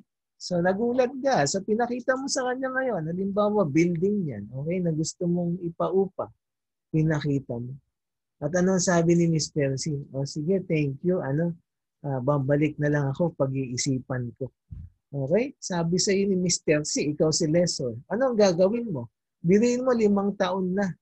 Okay? Walang tumitingin. Kauna-unahan pa lang si Mr. C para hindi na siya makawala. Okay? Ano ang gagawin? Ganito na lang, Mr. C. Upahan mo na. Okay? Pero ganito, para hindi ka na maka-atras. Yung unang 6 na buwan, Mr. C, libre na yon. Okay? Hindi ka magbabayad ng upa.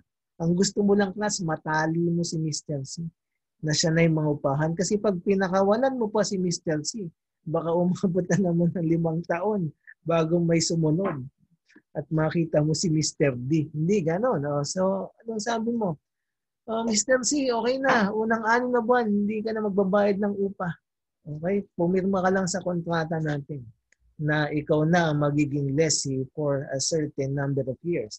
In this example, 3 years. Oh, yan. That is the lease rent free. Okay? So, bullet number 2 is additional rent. Ano yan?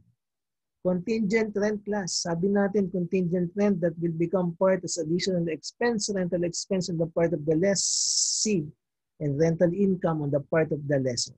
Okay? Ano ang kondisyon? Contingent kasi, nakadepende siya sa condition. Ang kondisyones daw, ganito.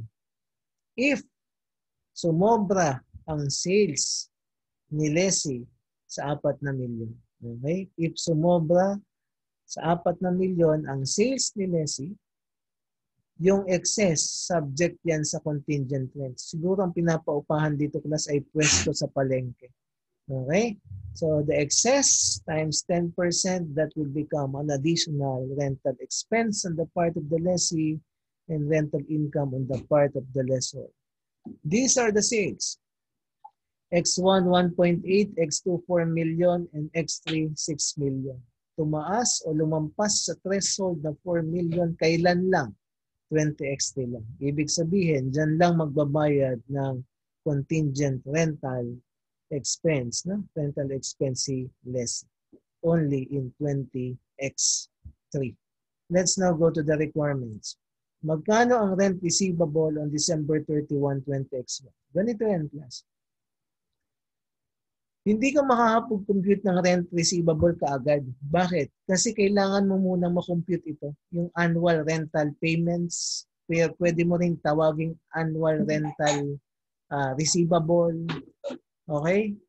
Annual rental expense, or annual rental income. Depende nga kung kaninong party ka tumitingin.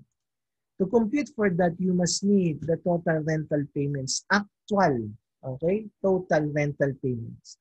What is the actual rental payments? Pansinin mo, this 400,000 in 20x1 is not anymore 400,000. Why?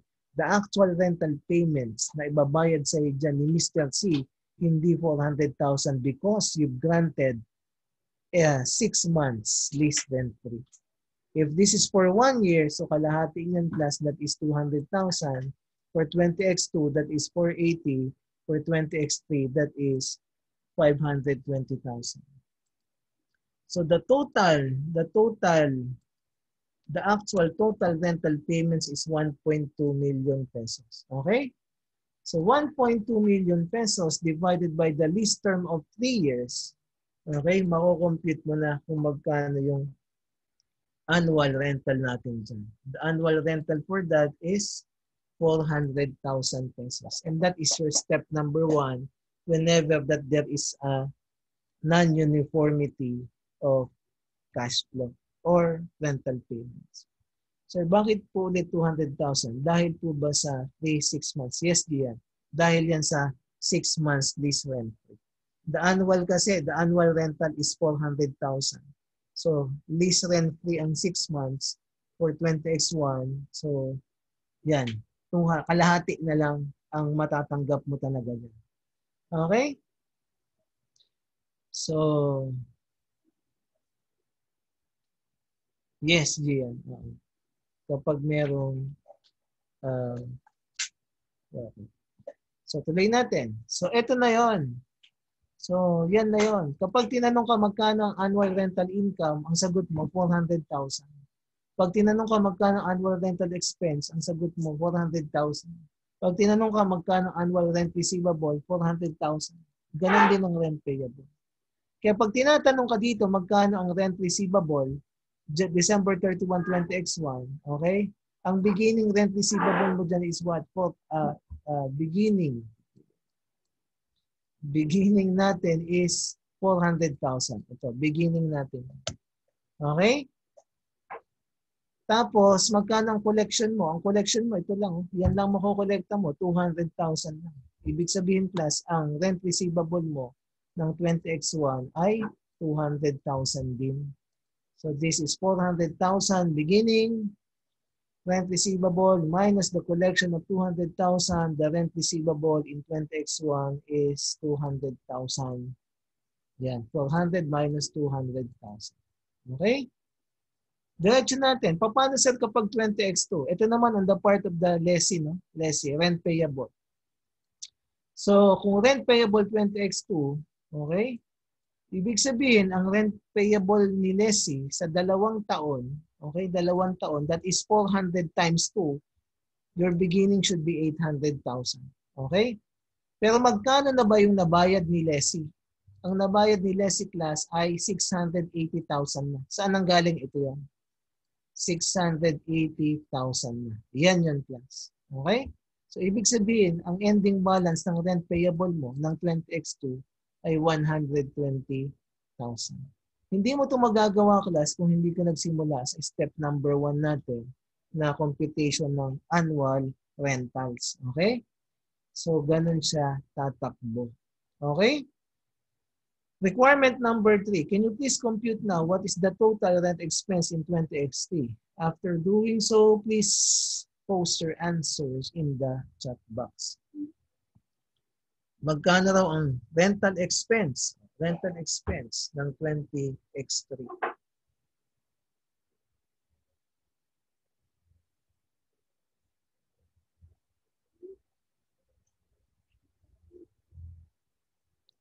Ito muna class. Magkano ang annual rental expenses? Magkano ang annual rental expenses? Sige. 400,000. Ang tanong ngayon, magkano ang total rent expense ng 20x3? Total rent expense ng 20x3. Ingat ka dyan ha, kasi merong contingent rent na pinag-usapan dyan kanina. Nabasa ko yun, di ba?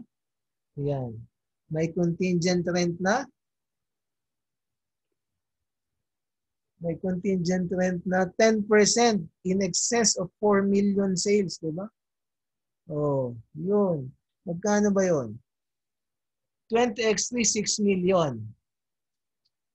Sumobra ng 2 million. 2 million times 10%, 200,000. 200,000 plus the annual rental expenses of 400,000. The answer in 20x3 now is 600 ba? 800,000. 400,000 plus 200,000. Sagot, 600,000. Okay? Annual rent expense, 400,000 plus the contingent rent of 200,000. Ang sagot natin class ay 600,000. Okay. Last problem tayo sa operating list. Nga lang class, ingat ka dito ha. Kasi ito yung paboritong problem sa operating list. Okay. Basahin natin yung problem. Sabi dyan class, magkano ang rental income net of lease-related expense? So magkano na lang yung naiwan, no? Rental income, net of lease-related expenses. Sabi dyan, January 1x1, no bet purchase equipment for 4 million. The equipment shall be leased under operating lease. The estimated life is 10 years. Estimated useful life is 10 years. And the estimated residual value is 480,000. On July 1x1, the equipment was leased, okay, by Harbet under 5-year operating lease. The annual rent is 800,000. The first annual rent was made on that date. Okay, initial direct costs incurred on negotiating the lease amounted to 80,000 pesos. Insurance costs, and that is an executory cost, okay, not reimbursable, amounted to 4,000 pesos. Magkano ang rental income net of lease-related expense? Obvious dyan, class. Obvious dyan yung rentals natin, di ba? Rentals, rental income yan. Nga lang, magkano ba? Ang rental income niya for 20x1 is not 800,000 because si Harbet dumating lang ng July 1. So, ibig sabihin, ang rental na matatanggap niya for from July 1 to December is only 400,000 pesos. And that is the rental income. Net of lease-related expense. Ano-ano ba yung mga obvious na lease-related expense dito? One is the executory cost na magkano? Na 4,000 pesos. Okay? Bawas natin yun. Ano pa? Okay? Yung depreciation. Okay. Ito na class. Ang depreciation expense is considered as a lease-related expense kung ang property mo is intended for operating lease. Okay. Tanong. Kung ang depreciation ay lease-related expense, okay? Magkanong depreciation ang i-consider kong lease-related expense in 20x1? Yun ba ay, ito kasi yung scenario, no? January 1, bumili ka ng asset intended for operating lease. Lagyan natin ng scenario. Scenario 1, okay? Scenario 1, bumili ng asset January 1. Pagdating ng 7-1, may nangupahan. Dumating si Harbet. Okay, Harbet. Yan. That is the first scenario. The second scenario is this. Second scenario. Bumili ka ng asset intended for operating lease January 1. Okay? Pagdating ng July 1, walang nangupahan.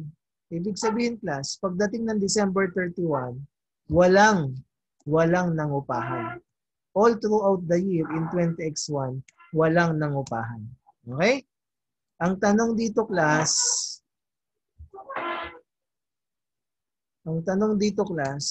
magkano ang lease-related expense related to depreciation in 20x1? Ulitin ko lang ha.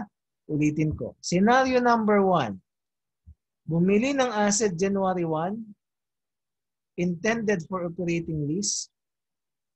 July 1, dumating si Harbet para mangupahan. Dumating, may lessee. Okay na dumating. Ang tanong, magkano ang depreciation, what is the lease-related expense related to depreciation should be recognized in December 20x1? That is for item 1. For item 2, scenario 2, bumili ng asset intended for operating lease, all throughout the year, walang nangupahan. Ang tanong dito, the same. Magkano ang lease-related expense related to depreciation in 20x1?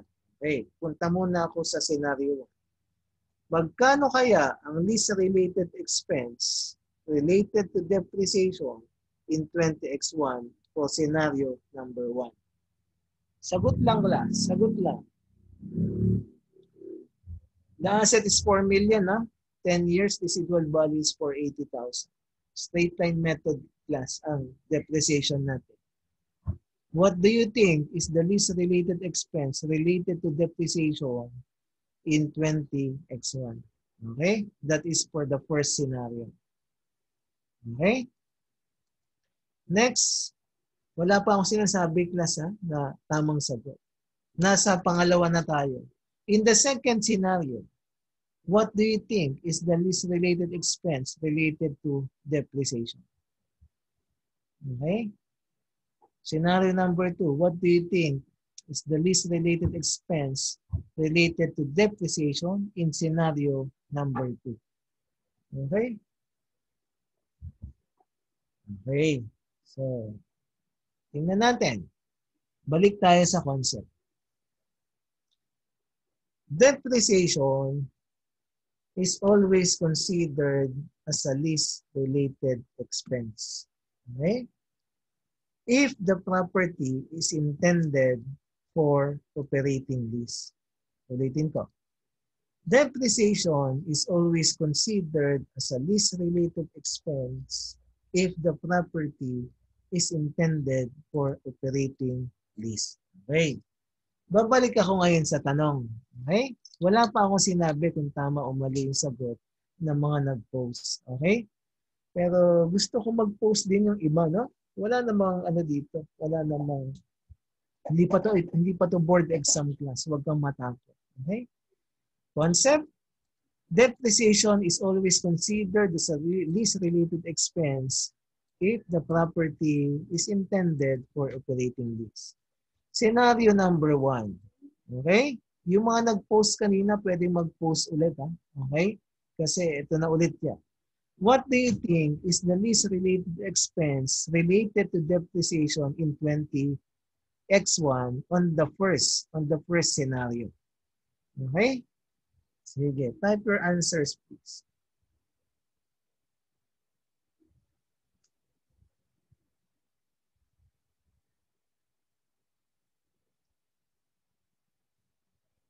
Okay? Sige. Wala pa akong sinasabi ding sagot. Okay? Punta tayo sa scenario number 2. Scenario number 2, ha? Magkano ang lease-related expense related to depreciation for scenario number 2? Scenario number 2 tayo. Ayan, class. Tatandaan mo lagi yan, ha? The lease-related expense, okay, on the part of the depreciation is not, okay, dependent kung meron nangupahan o wala. Nakuha.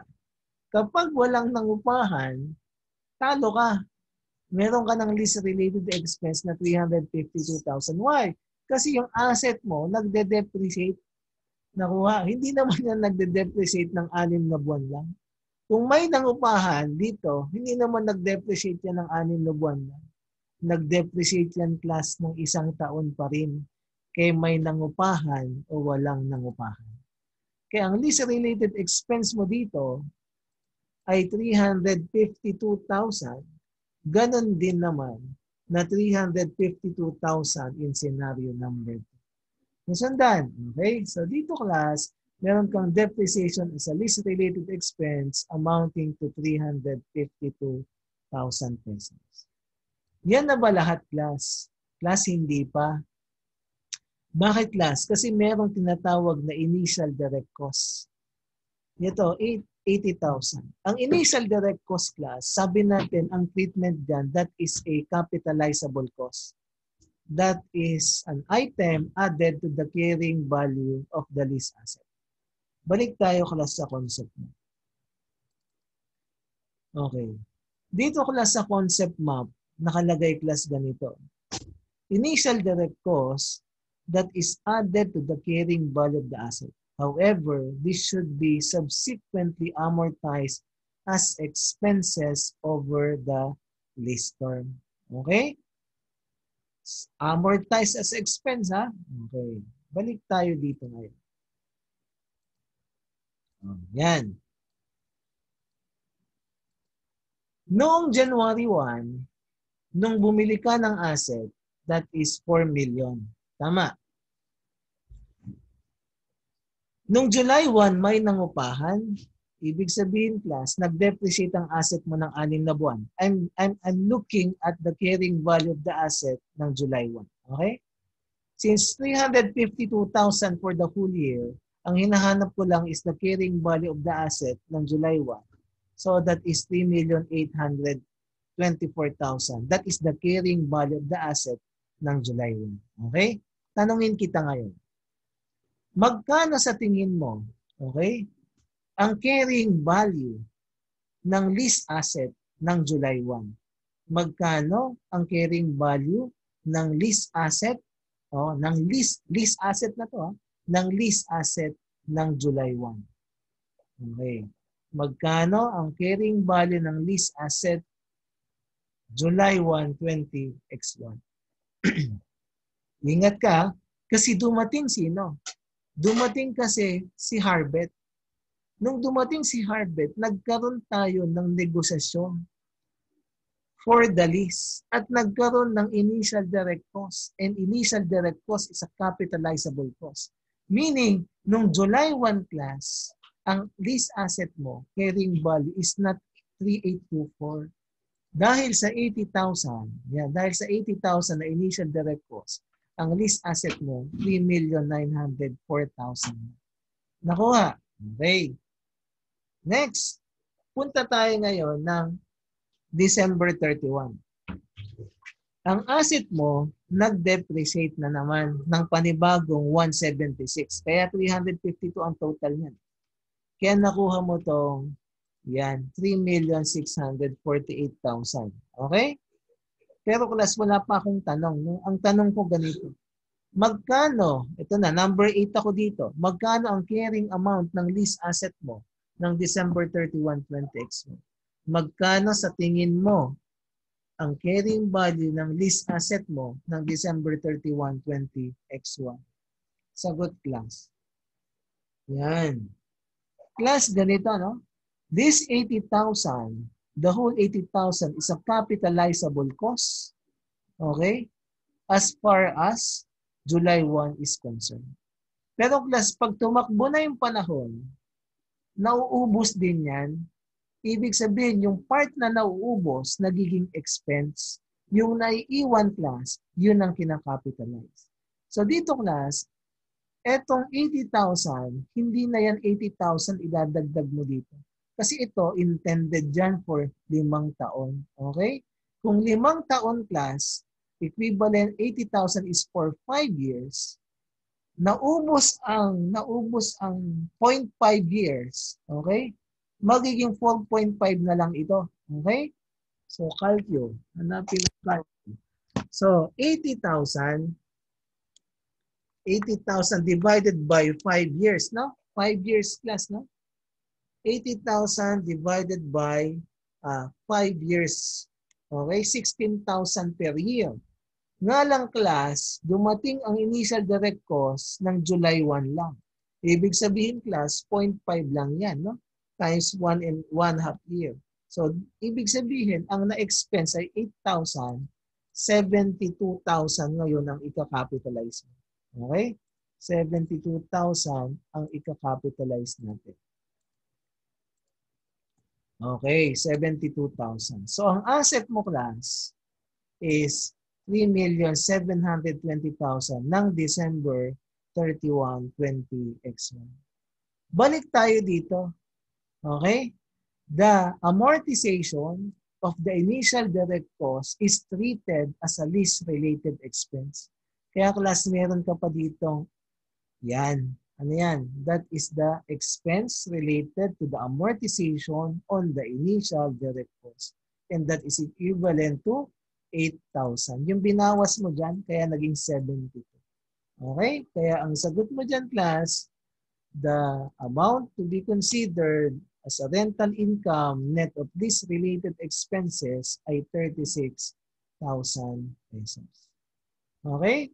Yan ang sagot natin. Yan. Okay, let's proceed. Pag-usapan natin ang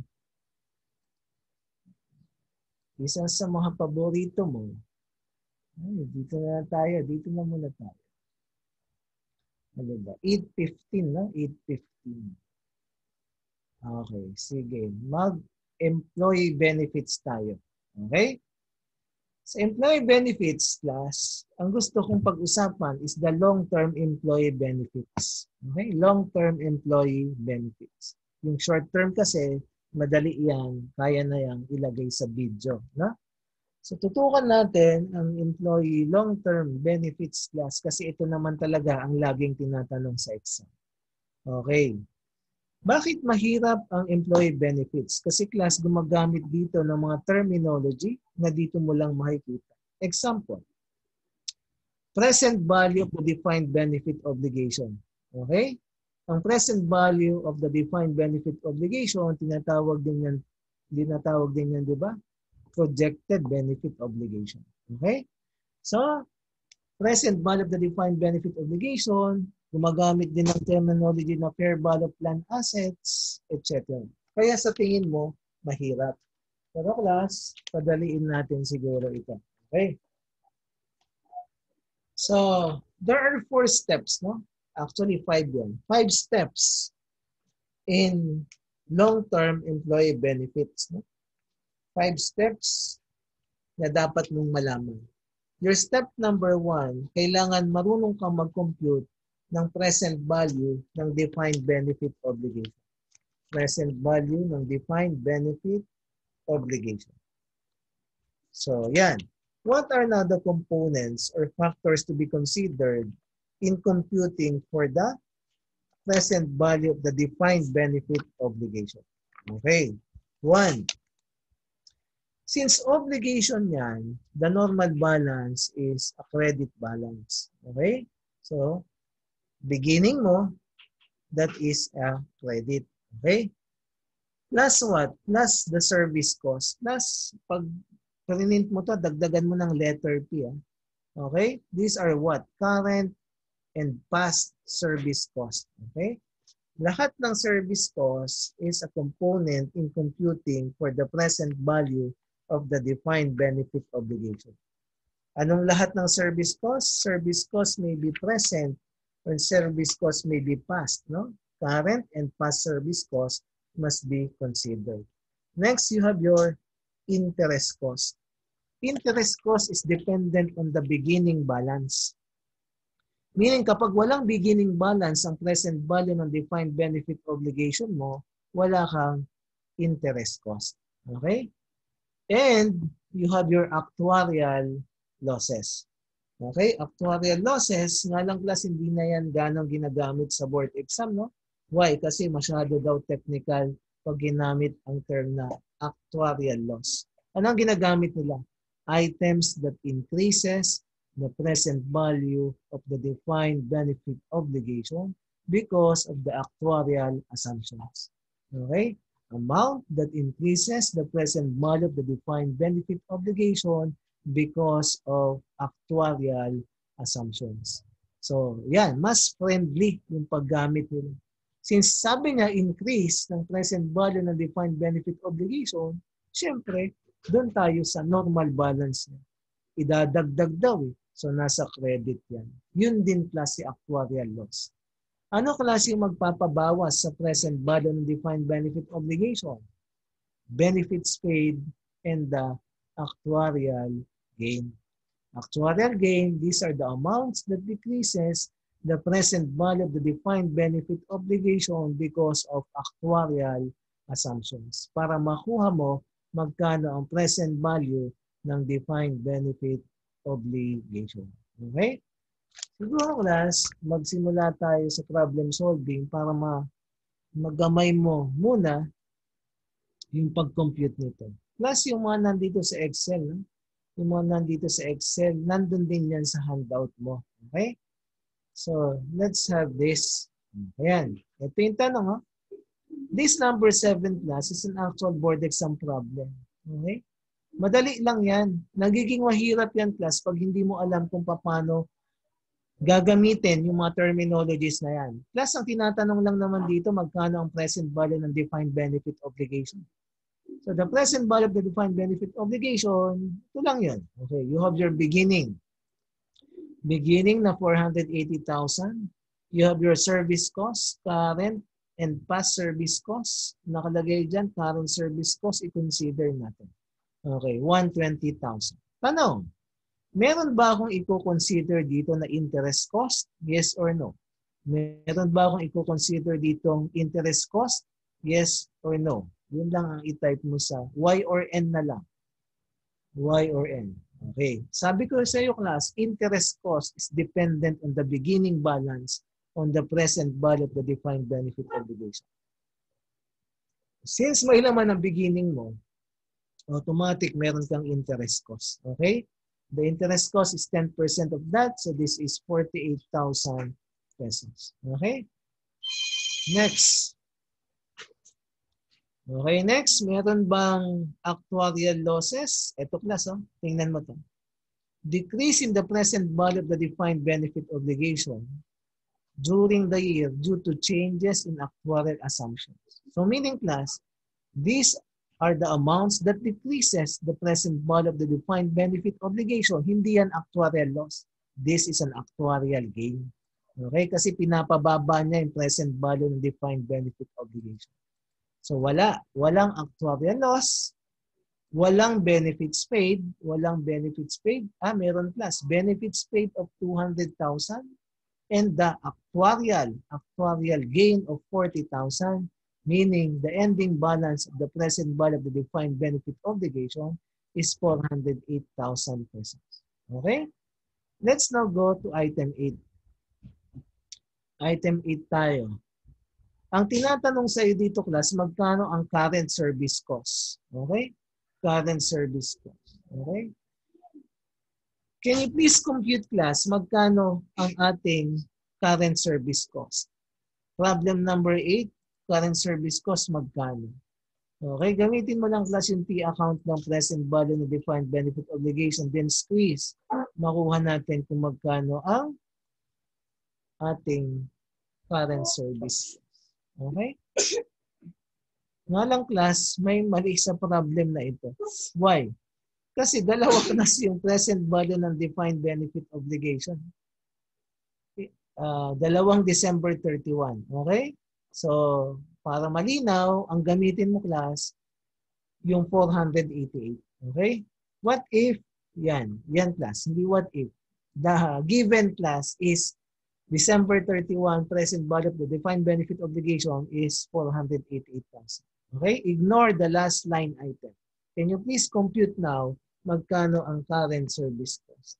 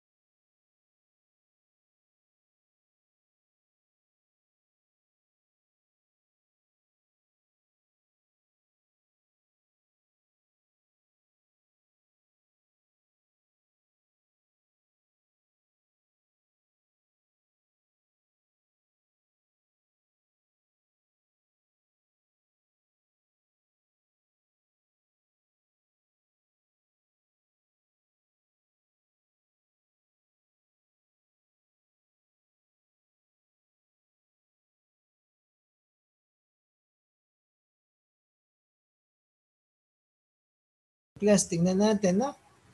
So, beginning balance is 480,000. So, interest cost is 10% of the beginning balance, that is 48,000. Then, meron ba actuarial loss? Tingnan natin, class. Increase in the present value of the defined benefit obligation due to changes in actuarial assumptions. This is an item that increases the obligation, meaning this is the actuarial loss. Okay? May benefits paid din daw na 200,000 plus. May benefits paid na 200,000. Wala namang actuarial gain na binigay kasi actuarial loss. Okay, so squeeze natin yan. That is 488,000 plus 200,000 minus 480,000 minus 48 minus 40. Okay, so the answer is 120,000 pesos. Ulitin natin, 488 plus 200 minus 480 minus 88. That is 120,000 pesos. Okay, the answer is 120,000 pesos for the second problem. Okay, let's now proceed. Kasi hindi ganun kabilis mag-compute ng service cost, okay, or the present value of the defined benefit obligation pag pinasok na ang concept ng projected unit credit method. Projected unit credit method is a method that is being used or recommended by PAS 19 sa pag-compute ng retirement benefits. So this projected unit credit method uses what? A certain assumptions on the final salary or the future salary level of an employee that is due for retirement. Okay? So, ibig sabihin, class, ito lang ang method na gumagamit ng future salary or final salary level para mag-compute ng retirement benefits ng isang empleyado. Pansinin mo itong number, itong problem natin. Yung unang tanong class, ito yung ginagamit na terminology sa board exam. Mag-compute ka ng ultimate cost of the defined benefit plan. The ultimate cost of the defined benefit plan class, technical term yan, pero yan kasi ang ginagamit. Ang common sa atin, pag tinanong, yan yung class, yan yung lump sum benefits. Yan yung lump sum benefits na matatanggap ng isang empleyadong nagretiro. Or this is how much of is the total amount of retirement benefits to be received by the employee. So itong nakakulong na yan class, wala yan sa board exam. Hanggang dito lang siya. Mag-compute ka ng ultimate cost of the defined benefit plan, and that is what synonymous to lump sum benefits of the employee. Using the projected unit credit method, your step number 1 is to identify the final or the future salary level. Basahin natin yung problem. The company agrees to provide lump sum retirement benefits to employees equal to 6% of the final salary for each year of service. For each year of service, meaning this is the service period. And the average annual salary, okay, ng empleyadong ito ay 12 million pesos. 12 million annual salary niya. Plus kapag ganyan ang sweldo mo, 12 million pesos, wag mong iisiping magretiro, no? Wag muna, napakataas niyan, 1 million per month, okay yan. Tapos ang sabi pa, average annual salary increase starting January 1, 20x2 and every year thereafter, 3%. Huwag ka nga mag-retire. Bakit? Kasi mag-i-increase po ng 3% per year. Okay. Next, average service lives before entitlement to retirement is 5 years. This is what? This is the service period. Okay? Service period dyan manggagaling kung magkano ang retirement natin. Okay? Discount rate for the year is 10%. Okay? So, ganito class. Objective number 1, we must compute the future salary level. Okay? Kailan? In 20x5. So if the average annual salary today is 12 million and that will increase by 3% starting 20x2, magkano kaya ang annual or final or future annual salary level ng empleyadong ito pagdating ng 20x5? Can you please compute? Para mas madali class, that is 12 million, ilang beses ba mag-i-increase? 4, kasi 20x2 ang simula eh. Di ba? 20x2, 20x3, 20x4, 20x5. So that is 12 million times 1.03 times 1.03 times 1.03 times 1.03. Okay? So, ang final salary level ng empleyadong ito ay 13,506,106. After computing the final salary level, mako-compute mo na class kung magkano ang retirement benefits entitlement per year. Okay? Kasi sabi dito, the lump sum retirement benefits is equal to 6% of final salary for each year of service. Meaning, this is an annual amount. Annual amount. And 6% daw niyan, 6% ng final salary will be the retirement benefits entitlement per year, which is only 810,336. Is this the lump sum benefits? The answer is no. Kasi meron siyang service period na 5 taon. Okay? The service period is 5 years. So 810,000 times 5 years, this is the lump sum benefits or the ultimate cost of the defined benefit plan. 4,051,832. Okay? Yan yung lump sum benefits niyan, class. Yan yung sagot natin sa unang tanong, magkano ang ultimate cost of the defined benefit plan. Ulitin ko. Your step number 1, magkano ang future or final salary level? Times 6%, given po yan. Okay? 6% of the final salary. This is your retirement benefits entitlement per year, and the service period is 5 years, so the lump sum benefits is 4,051,832. Let's proceed. Magkano ang current service cost? Diyan tayo magkakatalo. Kasi kanina, Ang pag-compute lang ng current service cost mo ay T account lang kasi given lahat ng factors. Okay. Plus, ang current service cost, that is your retirement benefits entitlement per year times the present value factor. Ganito yan, class. Your retirement benefits entitlement per year is 810,366. This is the service period. Okay? Per year is 810. Okay? Yan, class. Okay? Ngayon, ang pinag-uusapan natin ay current service cost. Okay? Current service cost. So, ibig sabihin, class, ang pinag-uusapan natin is ngayon. Okay, ngayon, no? Ngayon. Meaning, kailangan natin mahanap kung magkano ang present value ng 810,366 ngayon. Okay. Nga lang, class, yung 810,000 na yan, matatanggap mo ba kailan? 20x5, di ba? 20x5. So kung bibilangin mo kung gano'ng mo katagal matatanggap yung 810,366 hanggang 20x5, bibilang ka ng isa, 1, 2, 3, and 4. Okay? Kaya ang n nito is 4. Okay? Kasi this 310,810,366, makukuha mo yan in 20x5. Okay? In 20x5.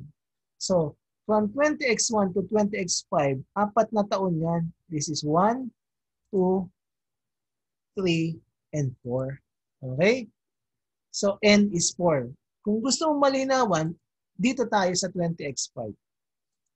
Magkano ang present value ng 810,366 in 20x5? That is also 810,366 pesos. So, ang present value niyan, that is 1. Kaya pag binultiply mo yan, yan na yun. Okay? 810,000 times 1, yan na yan. Kasi yan yung present value niya in 20x5 talaga. Etong 810,000 natin ng 20x1, hindi yan yung present value niya. Kasi yan yung future value niya pagdating ng 20x5. Kaya hinahanap mo ngayon kung magkano ang present value nito. So, ang ginagamit mo na n is 4 kasi from here to here, 4 years yan. Okay? So, to compute now for the current service cost, ganun class, 810,000 retirement benefits entitlement per year times the present value factor to compute for the current or the present service cost. Okay? Ito ngayon, yung present service cost mo or current service cost in 20x1. Sa 20x2, ganun din, no? Magkano kaya ang present value nito? This 810,000, matatanggap mo yan 20x5. So, bilang ka. 1, 2, 3. Okay? So, ito yung magiging sagot mo sa problem natin. The current service cost in 20x2 is 608,840 and these are the remaining current service costs. Okay? Now, sa board exam class, swerte natin kung ang tinatanong lang is current service cost. Kadalasan class ang tinatanong dyan pag gumagamit ng projected unit credit method is the defined benefit obligation or the present value of the defined benefit obligation. Okay? Gawa ako ngayon ng T-account dito. Okay? Gawa ako ng T-account dyan.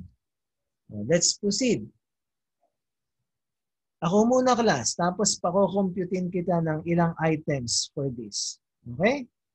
Sabi natin, to compute for the present value of the defined benefit obligation, may beginning ka. In 20x1, wala naman tayong beginning. Nga lang class, meron tayong tinatawag na service cost. Yan o, 553,491. Okay? May interest cost ba? Class, wala. Kasi wala namang beginning balance. Okay?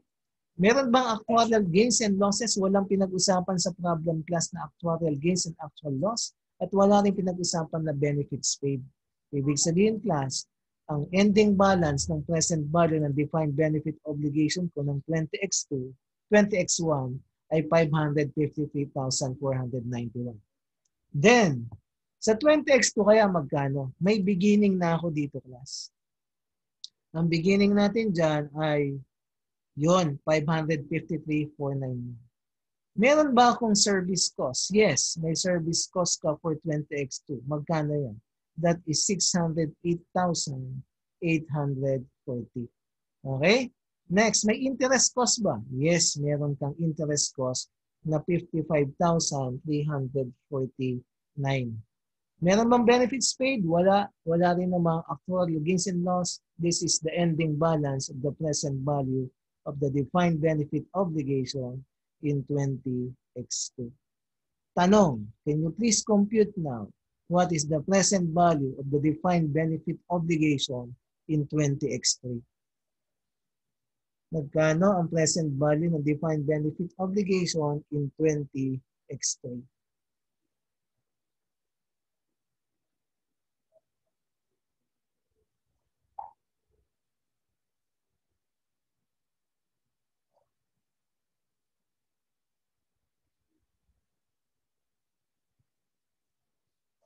After doing so, please post your answers in the chat box.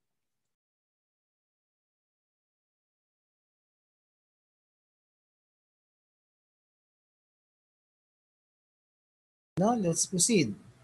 Okay. So, in 20x3, that is, yan, 2,09,172. Ganon din naman class dito.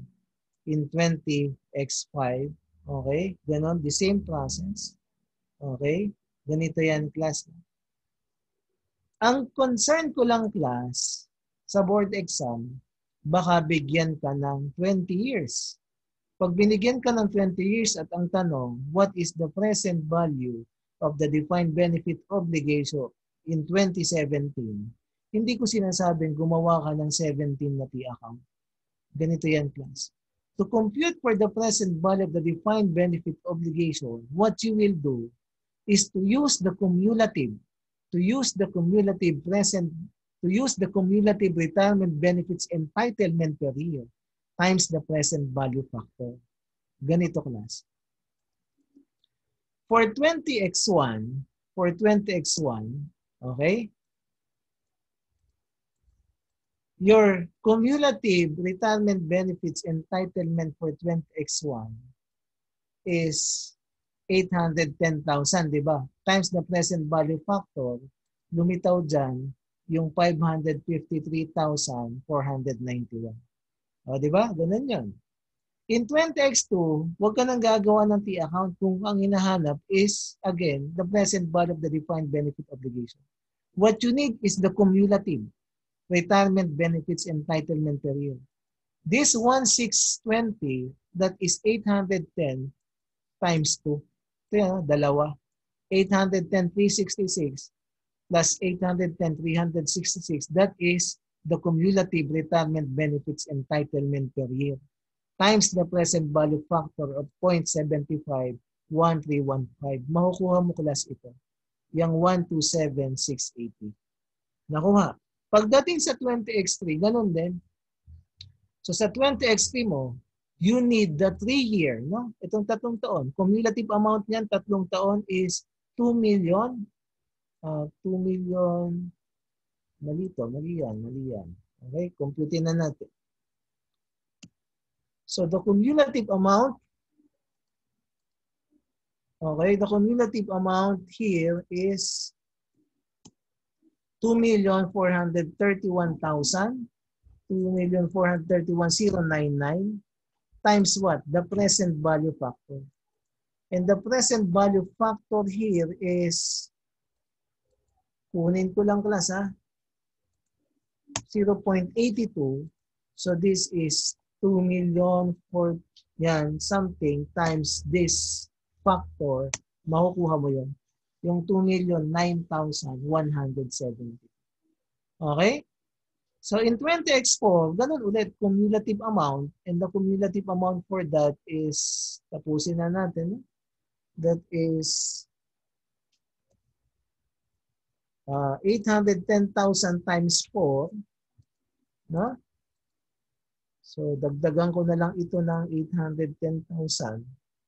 Yan yung cumulative amount niya times the factor that is 0.9. So, pag minultiply ko yan, ang sagot dyan should be, ayan. Okay? So, pareho. Huh? So, pag binigyan ka ng 17 years, no? Huwag kang gagawa ng 17 T account, no? Kaya dito, class, papansinin mo, ang nakuha mo ditong present value of the defined benefit obligation ay 4,051,831. Ano yan, class? The factor is 1, di ba? Okay? The factor is 1. Okay? 1 ang factor. And the cumulative amount is what? Di ba 321? 3241 plus 810,000. Yan yon. Di ba? 4,051,832 times 1. Okay? Yan na yun, class. Ano yan? Familiar ka ba dyan? Yes. Yan yung lump sum benefits mo. Tingnan mo, ha? Akyat ko. Ayun yan, class. Oh. That is the lump sum benefits. Nasundan. So, ibig sabihin, class, pag tinanong ka ng last year, na present value ng defined benefit obligation mo, yan yung lump sum benefit that is actually the amount of retirement benefits that the employee will receive ng December 31, 2025. Ano yung tanong ni Gian? Sir, bali po yung interest cost is yung amortization lang po. Yes, ng discount. Okay? Yan siya. Okay? Ganyan ang projected unit credit method. Okay, class? So, tinatanong magkano ang current service cost 20x2? The current service cost 20x2 is 608,840. And 20x2 present value of the defined benefit obligation, that is 1,217,680 plus, pero hindi naging limited dito yung tanong natin. Okay. Balik kita sa concept map. No? Concept map. Sabi ko, class, merong 5 steps yan. Class, nasa step number 1 pa lang tayo, ha? Nasa step 1 pa lang. Okay? Wala pa, hindi pa tayo nakakalayo. Okay. Let's proceed. In number 10, mabilis na to, class. Summary. In summary, ganito. How to compute the current service cost. Current service cost is retirement benefits entitlement per year times the present value factor. How to compute the present value of the defined benefit obligation. That is the cumulative amount of the retirement benefits entitlement per year times the present value factor. Okay? Yun yung summary ng pinag-usapan nating projected unit credit method. Kaya sigurado ko, sa number 10, pwede nakitang tanungin. In number 10, sabi niya, the lump sum benefits of 40,000 payable on retirement for each year of service. Meaning, this 40,000 is what? The retirement benefits entitlement per year. Okay? Tapos, tinanong ka dito, if in year 1, Mr. 1 has rendered 1 year service, how much the current service costs, assuming the appropriate present value factor is 0.68? Can you please answer number 10? Magkano ang current service cost, assuming the factor is 0.68?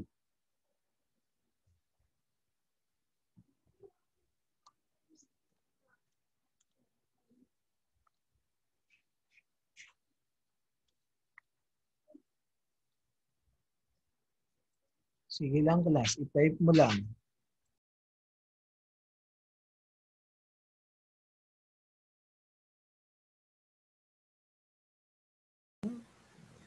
So the answer is 27,300 something. No? That is just the retirement benefits entitlement per year times the present value factor. Let's now go to item 10.B.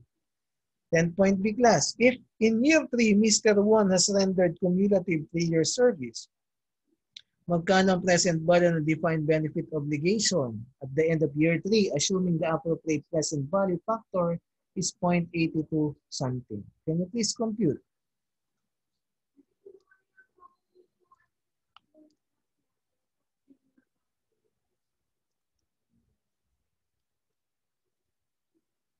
Okay, class. So that is 99,170 plus, no? That is 40,000 times 3 years, cumulative, times the factor of 0.826,426. Okay, let's proceed.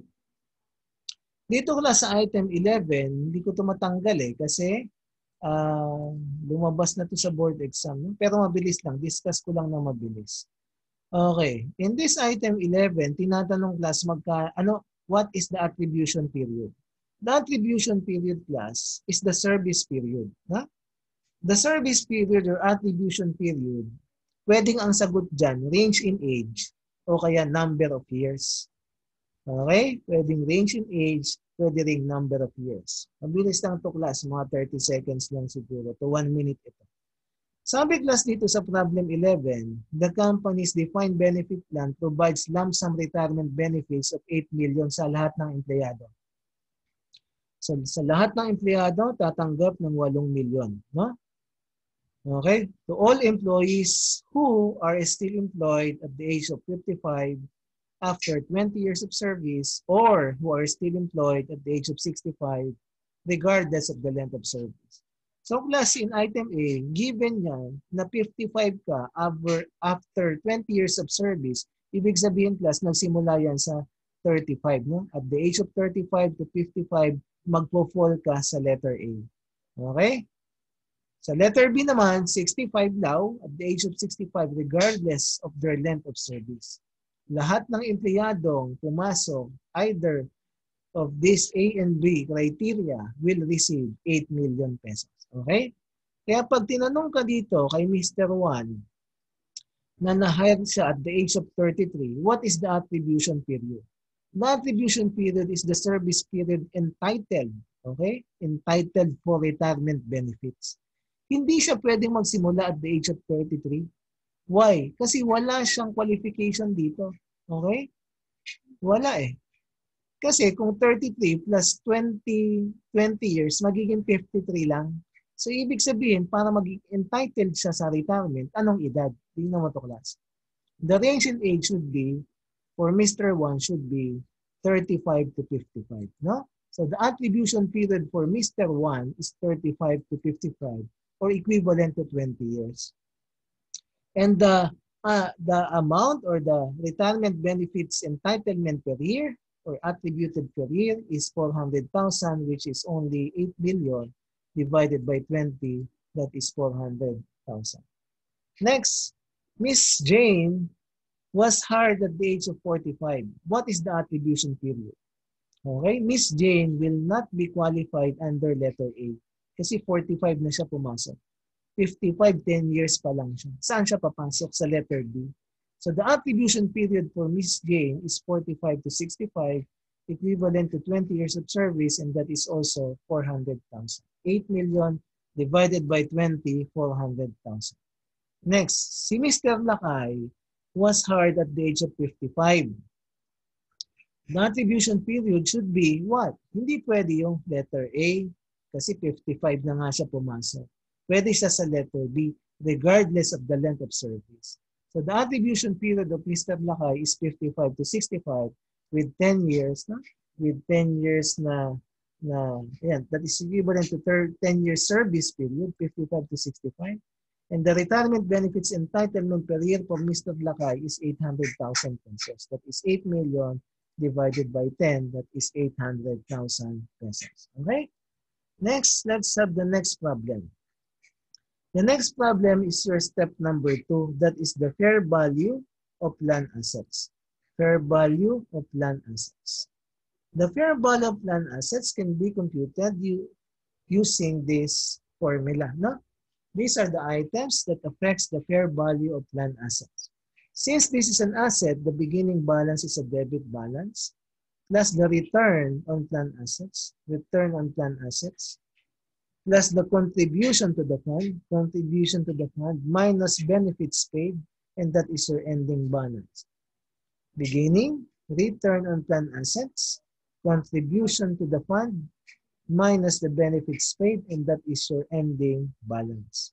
Let's now go to the next problem. Pinapa-compute lang naman dito, class, what is the fair value of land assets? Fair value of plan assets, beginning is 480,000. Return on plan assets, which is equivalent to the actual return, okay? That is 10%, okay? 10% of 480,000, that is 48,000. Contribution to the fund is 800,000 and the benefits paid is 200,000. So the answer for this, fair value ng plan assets at year-end is 1,128,000. That is number 12. Okay? Let's go to item 13. In item 13, pinapakompute ka ng net defined benefit liability or asset as of January 1 and December 31. Ganito yan, class.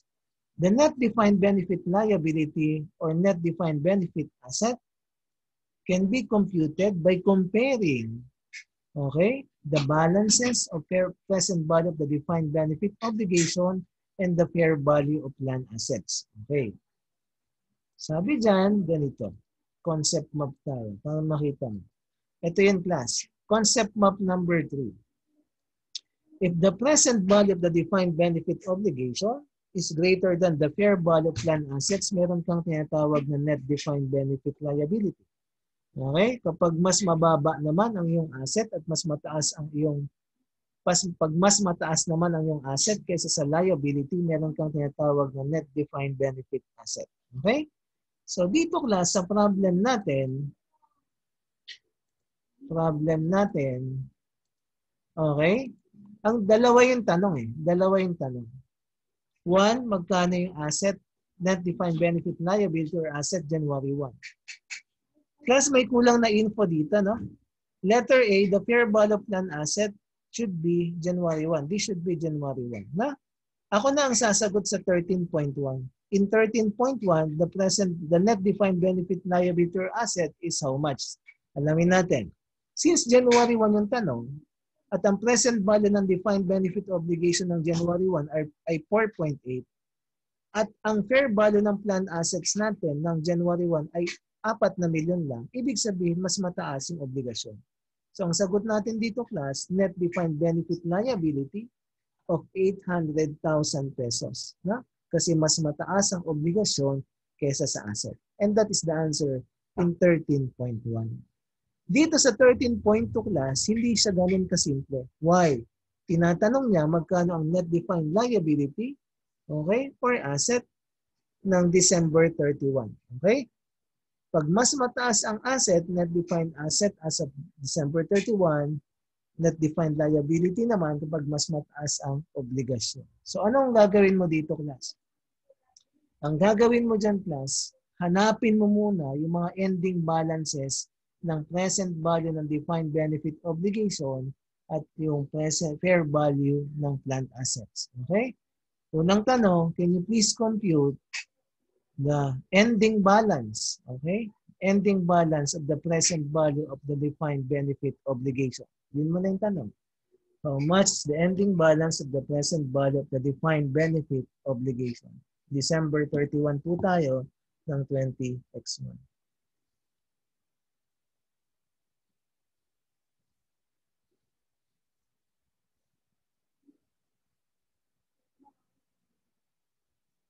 Okay, class.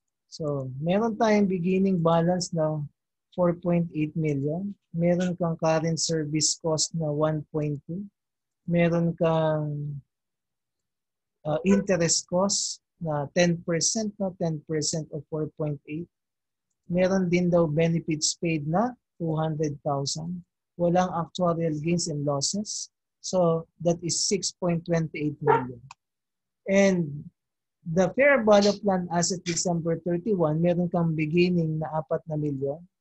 Then meron ka daw return on plant assets, no? Na 480,000. Tapos binigyan ka ng 120,000 contribution to the fund. Tapos meron kang benefits paid na 200,000. So meron kang ending balance na magkano? 4 point? Tama ba yan? 4.4. Let's compute. 4 million plus 480 minus 120 minus Hindi, 480 plus 120 minus 200. So that is 4.4 na. So ibig sabihin class, anong mas malaki? Obligasyon. So meron kang net defined benefit liability amounting to 1,880,000. Yan class yung sagot natin. Net defined benefit liability of 1,880,000 pesos. Okay? Next, ito yung last item natin. Pero tatlong problems ito. Ito na yung pinakamahirap na. Baka tanungin ka ng defined benefit cost. Okay? Concept map tayo. Yan. So class, nasa na tayo? Nandito na tayo sa step 4. Kasi class, ang step 1, hanapin lang obligasyon, hanapin yung fair value ng plan asset. Step 2, pag-compare, meron kang net defined benefit liability or assets. At yung pang-apat, mag-compute ka na ng net defined benefit cost.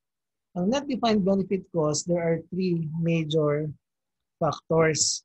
One, you have your service cost. Next, you have the net interest and the net defined benefit liability or assets. At meron kang remeasurement on the net defined benefit liability or assets. Ulitin ko lang. Service cost, net interest on the net defined benefit liability or assets. Remeasurement on the net defined benefit liability or assets. Okay? Tatlo lang yan. Etong dalawa class, yung summation ng service cost at net interest on the net defined benefit liability or assets, tatama yan sa profit or loss. Tatama yan sa profit or loss. Yung remeasurement ng net defined benefit liability or assets, tatama yan sa other comprehensive income. Pag tinanong ka ng net defined benefit cost, pag samasamahin mo yung tatlo. Pag ang tanong sa'yo, net defined benefit cost that will affect profit or loss, yung dalawa lang. Pag ang tanong, what is the net defined benefit cost that affects the other comprehensive income, ang sagot mo, itong pangatlo lang. Class, hindi ganun kasimple ito. Why? Kasi class, bawat isang factor nito, merong tatlong sub-factors. Ito yan, class. Ito na yan. Siyam bali ang kailangan mong malaman. These are the components of the defined benefit cost. These are the major items: service cost, net interest, and the net defined benefit liability or assets. The measurement on the net interest and the defined benefit liability or assets. At meron silang tig-tatlong subcomponents. Under service cost, one, you have your current service cost, past service cost, and the gain or loss on settlement. Gain or loss on settlement.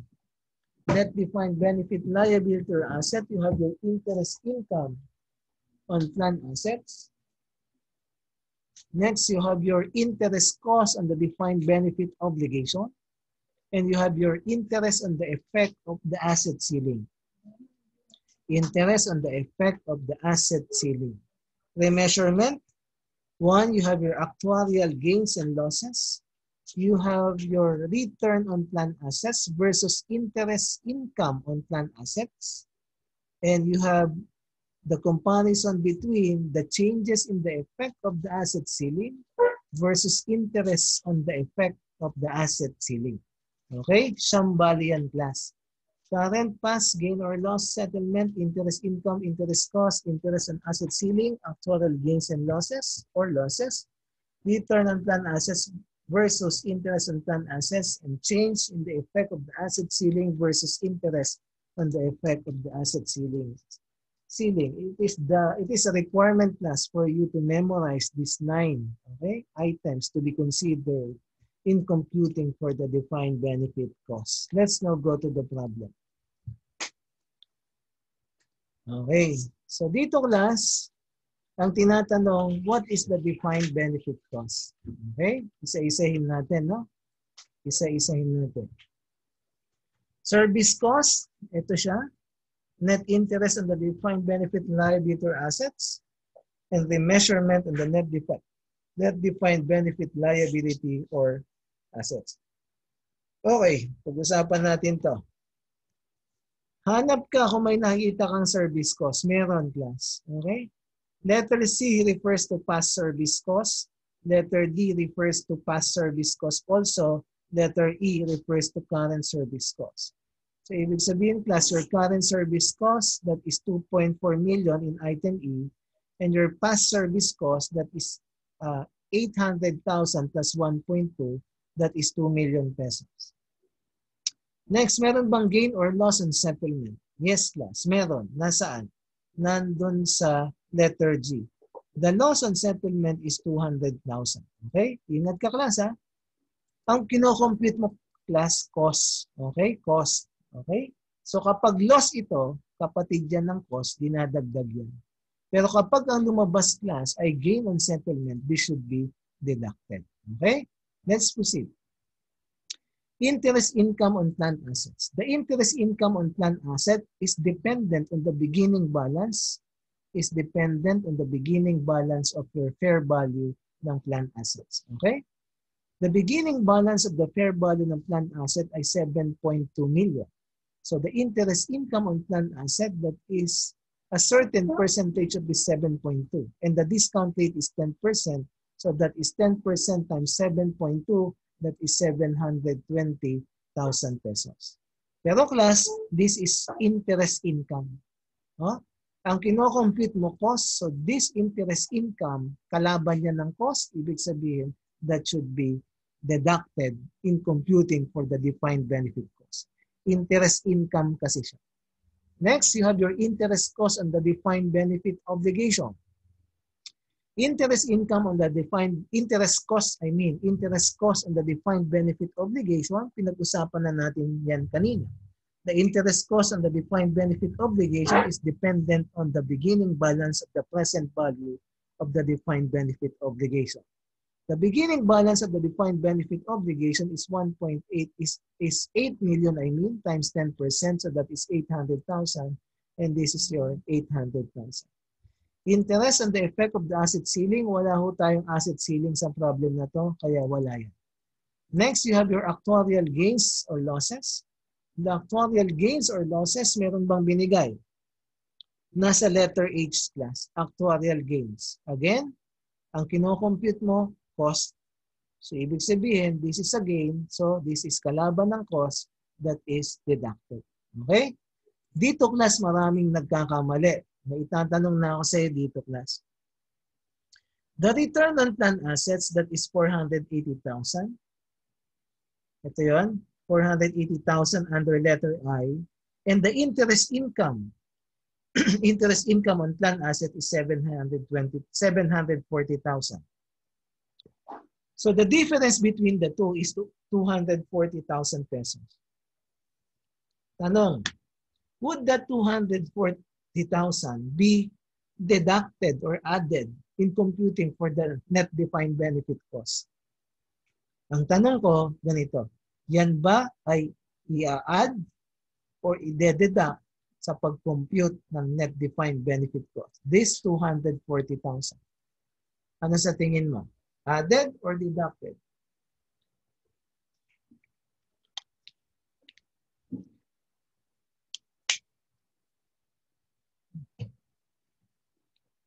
Okay, let's proceed. Para hindi ka malito, ganito. The return on plant assets is considered as your actual income. Okay? While the interest income on plant assets is your expected income. Expected income. Okay? Ganyan yan. Actual income is 480,000. This is your ROPA, return on plant assets. And this is your IPA or interest on plant assets. Okay, class? Your return on plant assets, that is your actual income. While your interest income on plant asset, that is your expected income. Okay? Ito na yun, class.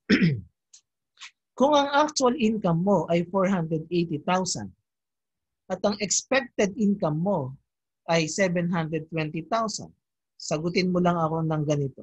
Ano sa tingin mo? Masaya ka ba o malungkot? Masaya o malungkot? Yun ang sagot. Okay? Sad. Okay? Malungkot ka. Ano bang kinocompute mo? Cost. Okay? Pag cost ang kinocompute natin, ano bang emotion yan? Masaya ba o malungkot? Okay. Malungkot din. Ibig sabihin, class, etong 240,000, okay, na difference ng actual at expected income ay isang kalungkutan at ang kinocompute mo ay isang kalungkutan din, ibig sabihin, class, magkapatid yan. These 240,000 should be added. Nakuha? Okay. So, this is your asset ceiling, no? The change in the effect of the asset ceiling versus interest in the effect of the asset ceiling. Wala namang asset ceiling na binigay dito. Kaya, yan na yun, class. Okay? So, dito, class, this is your current service cost. Okay? And this is your net interest on the net defined benefit liability or assets. And this is your remeasurement. So, your net defined benefit cost is yan, 4,840,000 pesos. That is 4.6 plus 80 plus 160,000 pesos. Tanong, ito class, chat box please. Magkano ang net defined benefit cost that will affect profit or loss? Magkano ang net defined benefit cost that will affect profit or loss?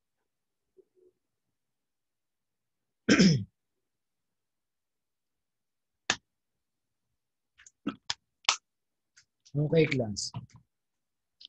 The net defined benefit cost that will affect profit or loss is 4,680,000 pesos. Nasaan yun? Ito. Your service cost and your net interest and the net defined benefit liability or assets. Next question. Magkano ang net defined benefit cost that will affect other comprehensive income? Ang sagot dyan, class, is 160,000 pesos. Okay. Let's now go to the next problem. So next problem natin, class, mayroong tinatawag na reimbursement right. Okay? You will only consider reimbursement right kapag virtually certain ang isang reimbursement right. Okay? Reimbursement right, kino-consider lang yan kapag virtually certain. Okay? Ang tanong lang dito, class, again, magkano ang net defined benefit cost? No? So, ipakita ko na lahat ng given dito. Ito lahat yon. Okay? You have your current service cost of 2.4 million. Nasaan yun? Nasa letter C. Walang past service cost. May gain on settlement na 160,000. Nasaan yun? Nasa letter D. Since that is a gain, that is contra to cost. Okay? Interest income on plan asset, that is just 10%. Discount rate is 10% of the beginning balance of the fair value plan assets. No? 500,000, 5 million times 10%, 500,000. And the interest cost, that is 10% of the beginning present value and defined benefit obligation. Walang interest in the effect of the asset ceiling. So this is 100,000. Okay, next. Dito ka ulit. Na wag mo munang pansinin yung gain on remeasurement. Gain on reimbursement. Remeasurement tayo, the actuarial loss. May actuarial loss down na 80,000. And this time, the return on plan asset is 600,000. Nasaan yun? Actual return on plan asset is 12%. No? 12% of the beginning balance is how much? 600,000. Okay? That is 12% of the fair value of plan assets na 5 million. That is 600,000. And the interest income on plan asset is 500,000. Your actual income is higher than your expectation. Ibig sabihin, class, masaya ka dito. At ang kinukompute mo, kalungkutan, kaya kontra siya, kaya dinededuct niya. Okay? So, class, makikita mo dito, yan yung mga sub-computations. Okay? Now, the gain on reimbursement, okay? If that is virtually certain, that must be considered. Okay? And that is part of your net defined benefit cost, and that is also part of your net defined benefit cost that affects profit or loss. Kaya dito siya, oh. Yan. This item affects also the profit or loss. Since this is a gain, that is a deduction since ang kinocompute mo, cost. Okay? So, ang sagot dito, class, ay nawala. Okay?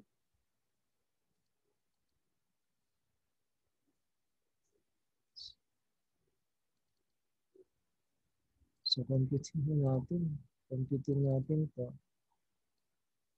Yan. Ang sagot dyan ay 2,200,000.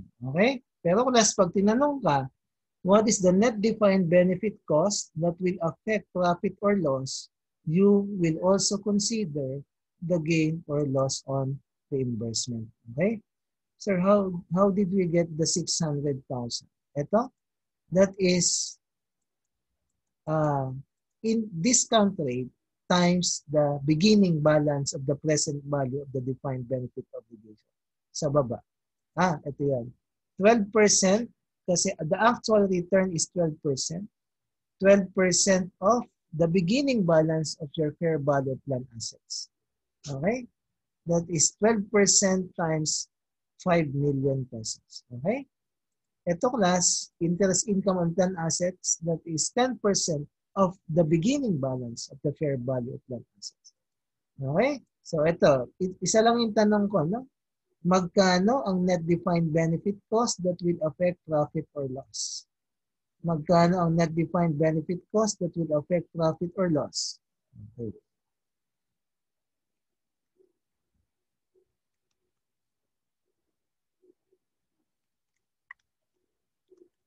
Okay, class. That is 2,220,000 pesos. Okay?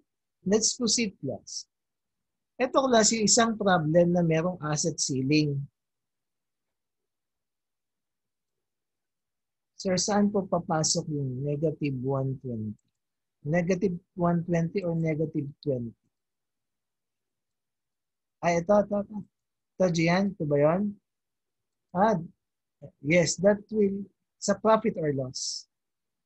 Ito galing yan dito sa gain on reimbursement.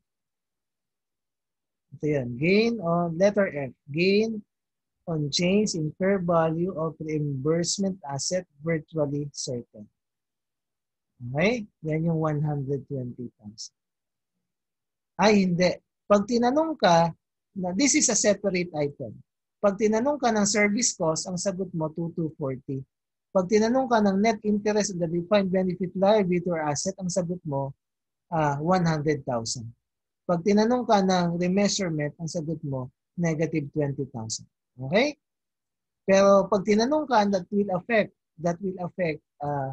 the profit or loss, okay? That will affect profit or loss, isama mo siya. So meaning this is a separate item. Kaya siya nandito sa gitna kasi para malaman pag pinakompute ka ng tatama sa profit or loss, automatic nandyan lang siya sa tabi. Okay? So dagdag na lang po. Yes, dagdag nyo na lang sa concept. That should be virtually certain. Ha? Pag hindi sinabing virtually certain, do not consider. Okay? Next tayo. Next tayo, this is just an example na merong asset ceiling. No? Asset ceiling. Kasi kanina, dalawang previous problem, wala. Okay. So, game. So, ganun pa rin to class. Okay? Current service cost, nandyan pa rin yan. Past service cost, 200,000. Gain or loss, wala. Interest income on plan assets. That is, what is the discount rate? This is 10% times the beginning, 600,000. And 10% times the beginning of the obligation, 5,500,000. Actuarial gain given dapat ito. Actuarial gain, nasaan ka? Ito, decrease in the projected benefit obligation due to actuarial assumptions. That is your actuarial gain. Return on plan assets versus interest income on plan assets. Your return on plan assets, nasaan lang? Binigay dapat si interest. Return on plan assets na 300,000. Can you please find the, mag-compute na nga tayo. Okay. Return on plan assets. Nasaan? Kung wala, class, squeeze natin. Na? Ito, binigay pala. Actual return on plan assets is 900,000 versus interest income on plan assets, which is 600,000. The actual return is 900. The expected is 600. Masaya, kaya deducted. Okay. Mag-focus tayo dito ngayon sa asset ceiling. Yan. Ito kasi yung hindi pa natin napag-uusapan. Tsaka change in the effect of the asset ceiling. Okay. The interest on the effect of the asset ceiling, saan ang galing yan? Okay? Ang sabi niya, effect on the asset ceiling beginning is 300,000. Okay? So that is just 10% of this 300,000. Nakuha mo to. Okay?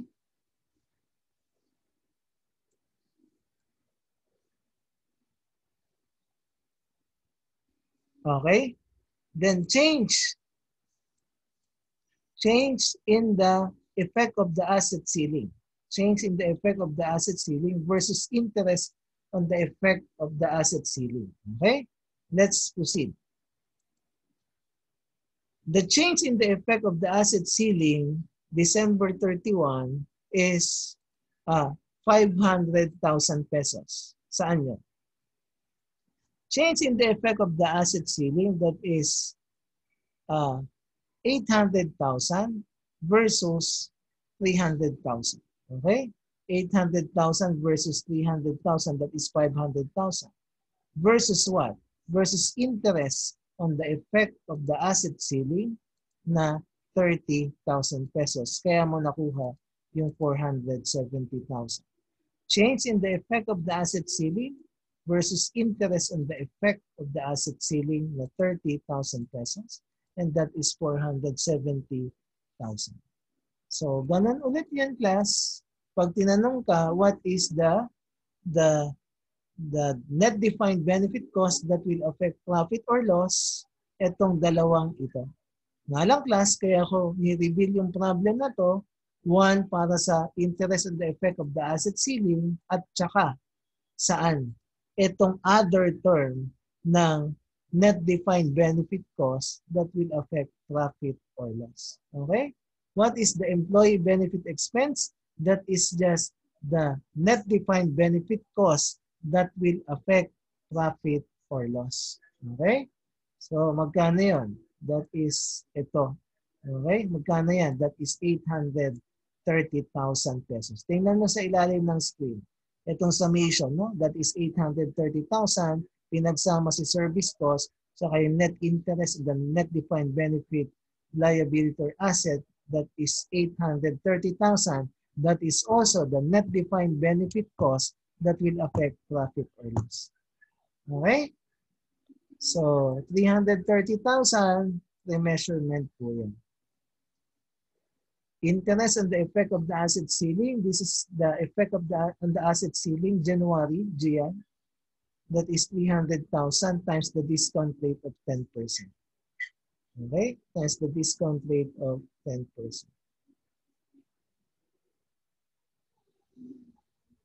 Okay? So, meron pa ako isang problem na ilalagay ko sa yung change, no? Yung change is 800 versus 300. Okay? 800 versus 300. So that is 500. That is the total change. Okay? Gian? Versus the interest, that is 30. This is 407. Okay? Meron pang isang problem dyan, class. ilalagay ko, gagawin ko ng mas comprehensive ito, ilalagay ko to dun sa actual na video natin. Na? Yan. Okay. Sige. Let's proceed. May oras pa, no?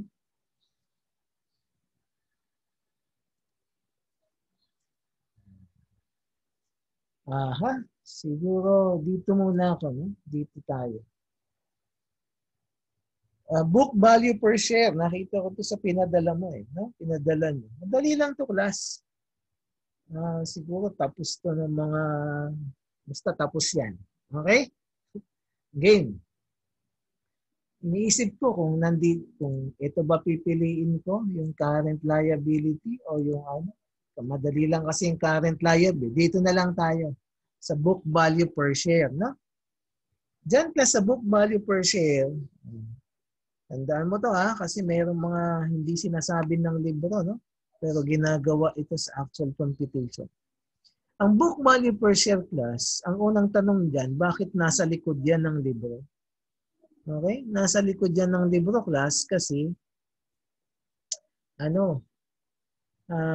that is the book value. That is the book value per share, no? Ng isang kapag mag-liquidate na yung entity. Kaya siya nasa likod. Okay? So the formula for that is the total stockholders' equity divided by the number of shout. The number of shout is the number of shares outstanding. Okay?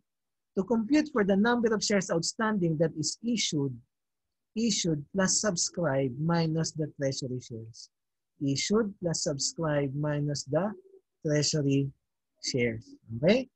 Yan yung number of shares outstanding. Nga lang, class, pag straightforward ang computation mo nito, delikado ka. Bakit? Kasi, class, ang total stockholders equity, okay?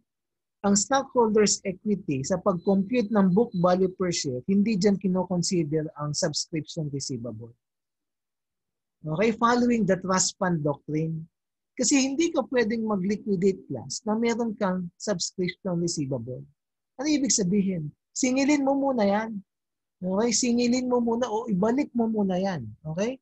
Sa total stockholders equity para makapag-compute ka ng book value per share. Ano ibig kong sabihin? The total stockholders equity to be considered in the computation of book value per share, kailangan walang outstanding subscription receivable. Saan mo ba ito nakikita ang subscription receivable? That is a contra to your subscribed capital stock. Para mas maging malinaw siguro, punta ako sa problem. Okay? Yan. Hanapin natin si book value per share.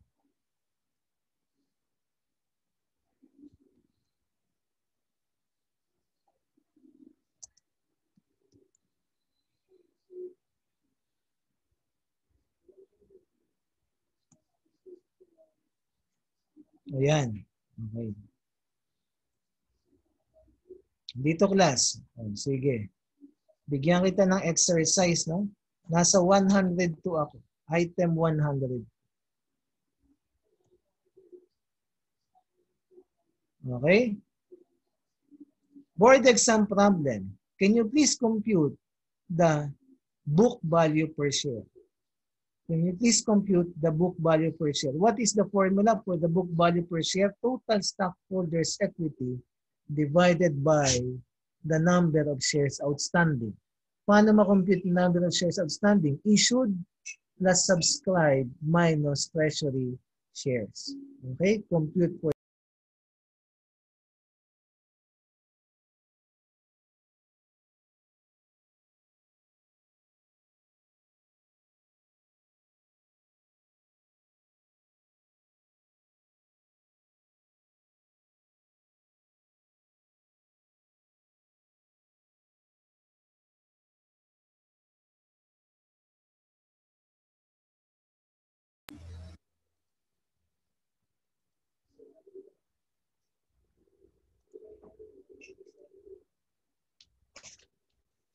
yan. Okay na, Gian? Nakabalik na? Yan. So, yeah, thank you. So, dyan, magkano ang book value per share natin? Book value per share. Total stockholders' equity divided by the number of shares. The number of shares is the number of shares outstanding that is issued plus subscribed minus treasury. Okay, so book loss. Okay, gawin natin class ha. Ito yan. Bakit paborito tong problem na to? Tingnan mo class ha. The total stockholders equity is 2,300,000. Okay. The number of shares outstanding, computin natin. Issued is 100,000. Okay? Tapos meron kang subscribed na 50,000, 500,000 divided by par value of 10. So minus the treasury shares of 10,000. So that is 100,000 plus 50,000 minus 10,000, 140,000. If you will compute this straightforward, which is 2,300,000 divided by 100, ano ulit yan? 2,100,000, magkano na ulit? 140, no? 2,300,000 divided by 140,000, ang lalabas na sagot mo ay magkano? 300,000 divided by 140,000. Ang lalabas na sagot mo is 16.42. Okay? Sige. Babalik kita sa concept. Yan. Class, listen. Following the trust fund doctrine, you cannot liquidate kapag meron kang outstanding subscription receivable. Okay? Kaya class, this total stockholders equity, kailangan walang subscription receivable yan bago ka makapag-compute ng book value per share. Okay. Balik tayo sa problem. Okay? So dito class, since merong subscription receivable na 200,000 dyan class, wag mong gagamitin si 2.3 million. Ano gagamitin mo? Singilin mo muna yan. Okay? Pag nasingil mo yan, tataas itong 2,300,000 mo. And that is the correct stockholders equity in computing the book value per share. So this will be now 2,500,000 pesos. So your numerator is 2,500,000 divided by 140,000 number of shares. The correct answer is 17.86. Nakuha? 2,400,000, 2,500,000. Paano na-compute yun? 2.3 plus this. Ibalik mo. Okay? So wala nang subscription receivable. 2.5 million na divided by the number of shares outstanding. 100,000 plus 50,000 subscribed minus treasury of 10,000 na 1/4. That is 140. So 2.5 over 140. Ang sagot is 17.86. Nasundan? Okay. Next, tuloy tayo dito. So, I will end at 9:40 class, ha? At 9:40 na. So, para ma-discuss ko lang yung mga kasunod. Game. So, class, pwede kang tanungin, class, kung magkano daw ang book value per share sa ordinary shares at book value per share sa preference shares. So, madali lang yan. Total ordinary shares, ordinary stockholders equity divided by the ordinary shares outstanding. Kapag naman book value per preference shares ang tanong, that is preferred stockholders equity divided by the number of preference shares outstanding. Okay? Ganun lang kasimple. Okay, class. Pero ang problema dyan, class, ito. Following the residual equity theory, at the time of liquidation, ang unang-unang binabayaran, si preferred, no? Preference stockholders equity. So, para makompute mo yung ordinary stockholders equity, dadaan ka muna dito sa preference shares. Stockholders preference, stockholders equity. So, if this is your total stockholders equity, kailangan bawasan mo yan ng preferred stockholders equity para makuha mo yung ordinary stockholders equity. Ang problema, ganun lang ba kasimple yun? Plus hindi.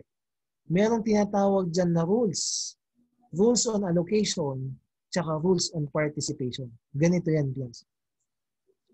Ang rules on allocation, magkano ba ang ibabayad natin kay preference stockholders? 1, kapag may liquidation value, ibigay mo ang liquidation value. Pag walang liquidation value class, gamitin mo ang par value, ang aggregate par value. Okay? Unang rule on allocation, pag may liquidation value, ibigay ang buong liquidation value. Pag walang liquidation value, bigyan lang yan ng aggregate par value. Next, if the preference shares are cumulative, bigyan mo yan ng dividendo. Okay? Lahat ng dividends in arrears, ibigay mo sa kanya. Kapag naman non-cumulative yan class, ibigay mo lang yung 1-year dividend sa kanya. Nakuha. Ito class ang pinaka-importante. Yung number 4. Sino yan? Si Dina. Ano yung Dina? Dividends in arrears. Sa problem solving class, pag nakita mo si Dina, dividends in arrears, that's the time that rule number 3 and rule number 2 and rule number 3 will apply. Kapag hindi mo nakita si Dina sa problem, dividends in arrears, hindi mag-a-apply yung rule number 2 tsaka rule number 3. Why? It is assumed na nabayaran na yung dividendo prior to liquidation. Ulitin ko. Rule number 2 and rule number 3 will only apply pag nakita mo si Dina, dividends in arrears that is explicitly stated in the problem. Pag cumulative, ibigay lahat ng in arrears. Pag non-cumulative, ibigay lang yung 1-year dividend. Pag hindi mo nakita si Dina sa problem, rule number 2 and 3 will not apply. Okay? Let's try solving problems here.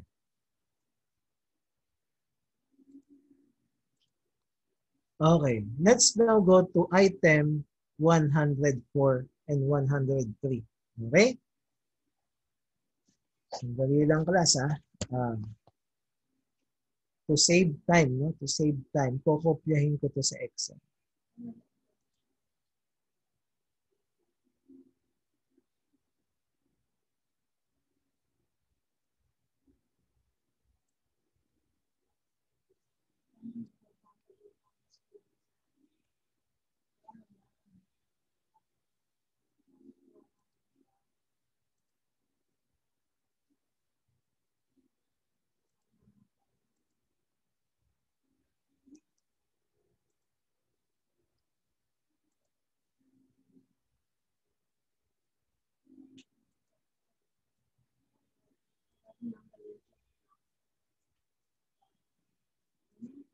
Okay, dito ako ngayon. Game. Yes, dahil assume paid, Gian. Assume paid prior to liquidation. Ha? Okay. So dito class, there are two classes of shares here. There are two classes of shares. Okay? Preference tsaka si ordinary. The total stockholders' equity here is 3,820,000. So this is 3,820,000.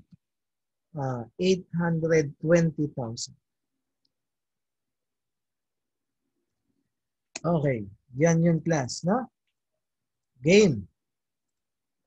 Ang pinapakompute sa ating class, magkano ang book value per preference and ordinary. Hindi tayo makakapag-compute ng ordinary.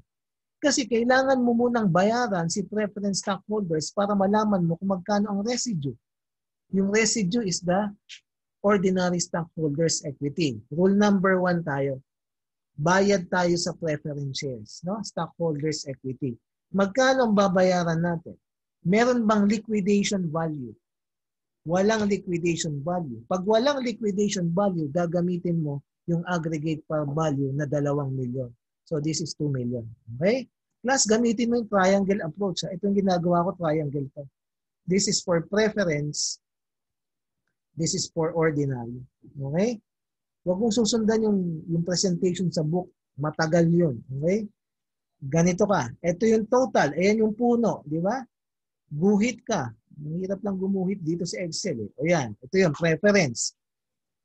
Okay? Bayaran natin aggregate par value na magkano? 2 million plus. Tuloy natin. Babayaran ba yan ng dividend? Hanapin mo muna si Dina.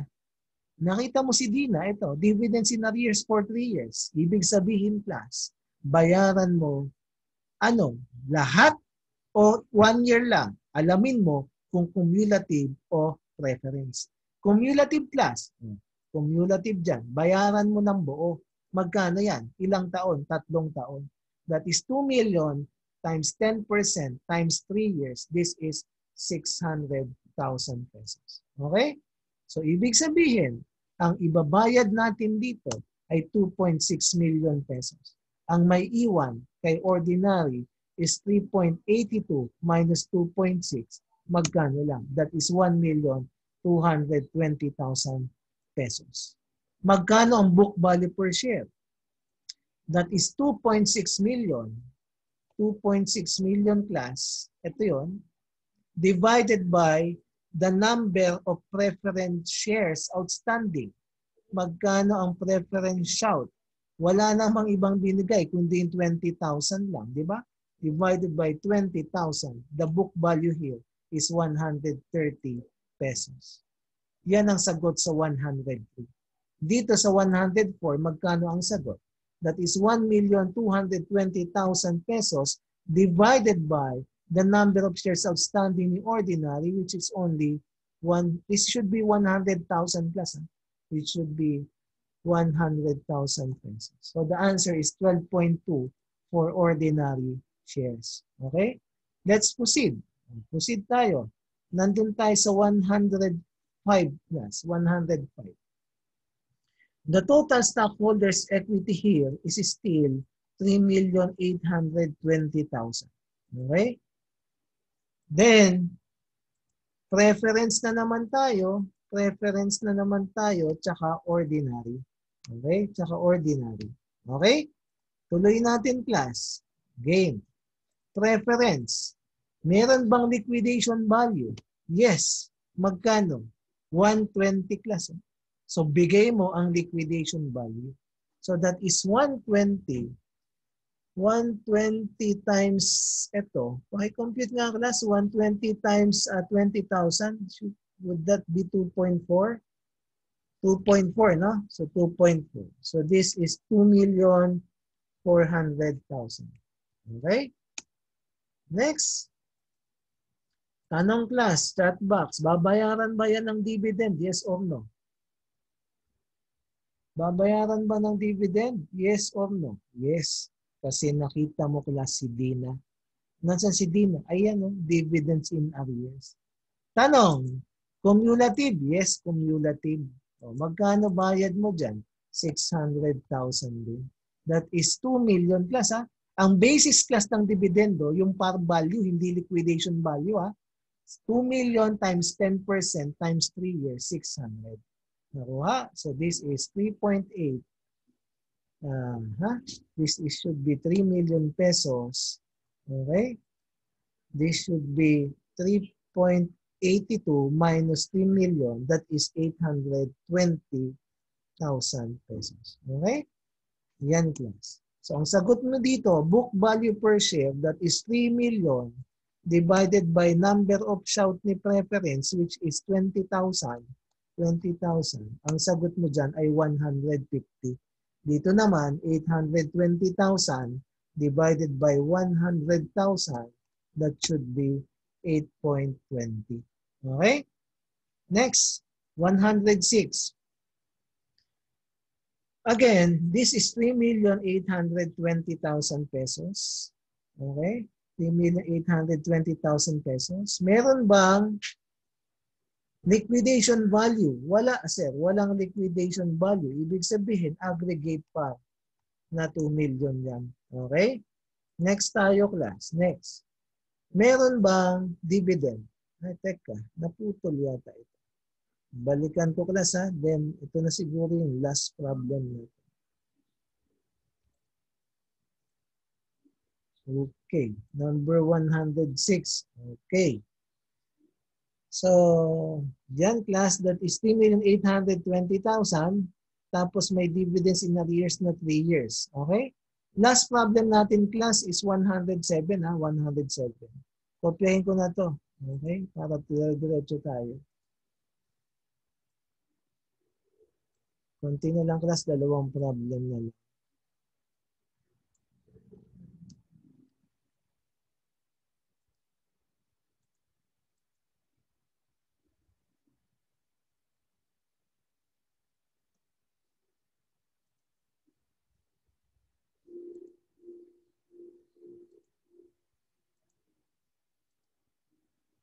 Game class, dito tayo ha. Dito class may naputol ha.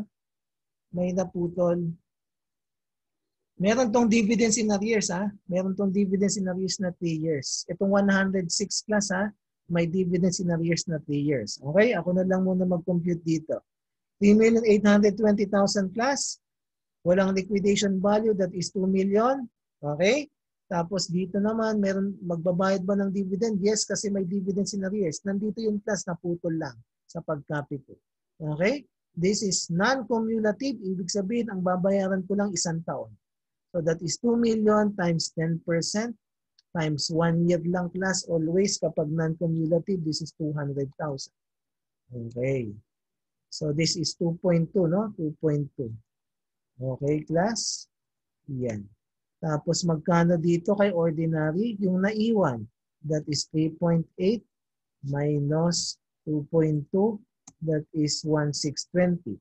Magkano book value per share? That is 2.2 million divided by 20,000 shares. 20, 1, 2, 3, that is 110. Dito naman kay ordinary, that is 1.6 million divided by 100,000 shares. That is 16.20. Okay, class. Last problem tayo. I need you to solve this problem. This is an actual board exam problem. Number 107. Can you please compute what is the book value? Dalawa class ha. What is the book value per preference shares and what is the book value per ordinary shares? Last problem class. Okay? Book value per preference shares and book value per ordinary shares.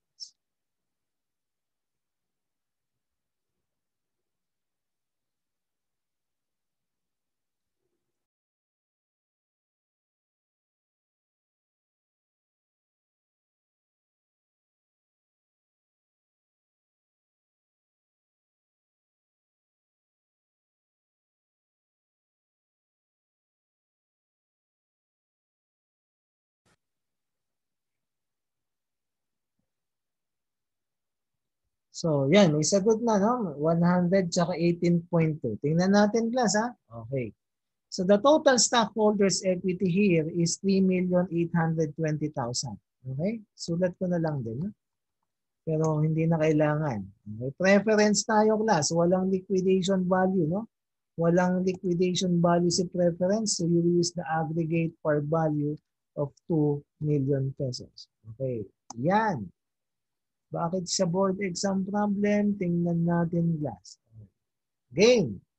Dividend. Tanong. Babayaran ba to ng dividend? Yes or no? The answer is no. Kasi hindi mo nakita class si Dina. It is assumed that the dividends were already paid prior to liquidation. So meaning dito 3.2 million minus what? Minus 2 million. So this is 1,820,000 divided by 20,000 shares. Okay? Ba't ganun? Mali. This should be 2 million. 2 million. Yan. Okay? Sobra pa. Yan. Okay. So this should be 2 million divided by 20,000. Okay? That is 100. So dito naman class, that is 3.2 million minus 2 million, which is 1.82 million. And this is over 100,000 shares. Okay, that is 18.20. Sir, Can you repeat the 106? Can you repeat the preference book value problem for 106? Okay. Dito sa 106, may nawala kasi dito sa pagkakopya ko. No? Dito sa 106, may nakalagay dyan na parang ganito. Dividends are in arrears for 3 years. Okay? So dito, magbabayad ng dividend since present si Dina. Ilang dividend? 1 year lang. Kasi class non-cumulative ito. Non-cumulative, 1 year. Kapag cumulative, ibigay lang. Okay? So this is non-cumulative. Okay? So dito class, wala. Kaya ito, lumabas yan sa board exam. Okay? Kaya class, pag sa board examination room, may naririnig kang nasan si Dina, nasan si Dina, classmate mo yun, classmate mo yun. Okay? Tingnan mo classmate mo yun. Okay, class, siguro that's all for now. Bakit po add back? Ito pa, sige, magtanong. Ina-add back natin si subscription receivable kasi the total stockholders equity to be used in computing for the book value per share, kailangan walang existing outstanding balance si subscription receivable. So as if siningil mo na, pag siningil mo yan, diyan, tataas ang stockholders equity mo ng 200,000 given in our example kanina. Okay? So, idadagdag mo siya.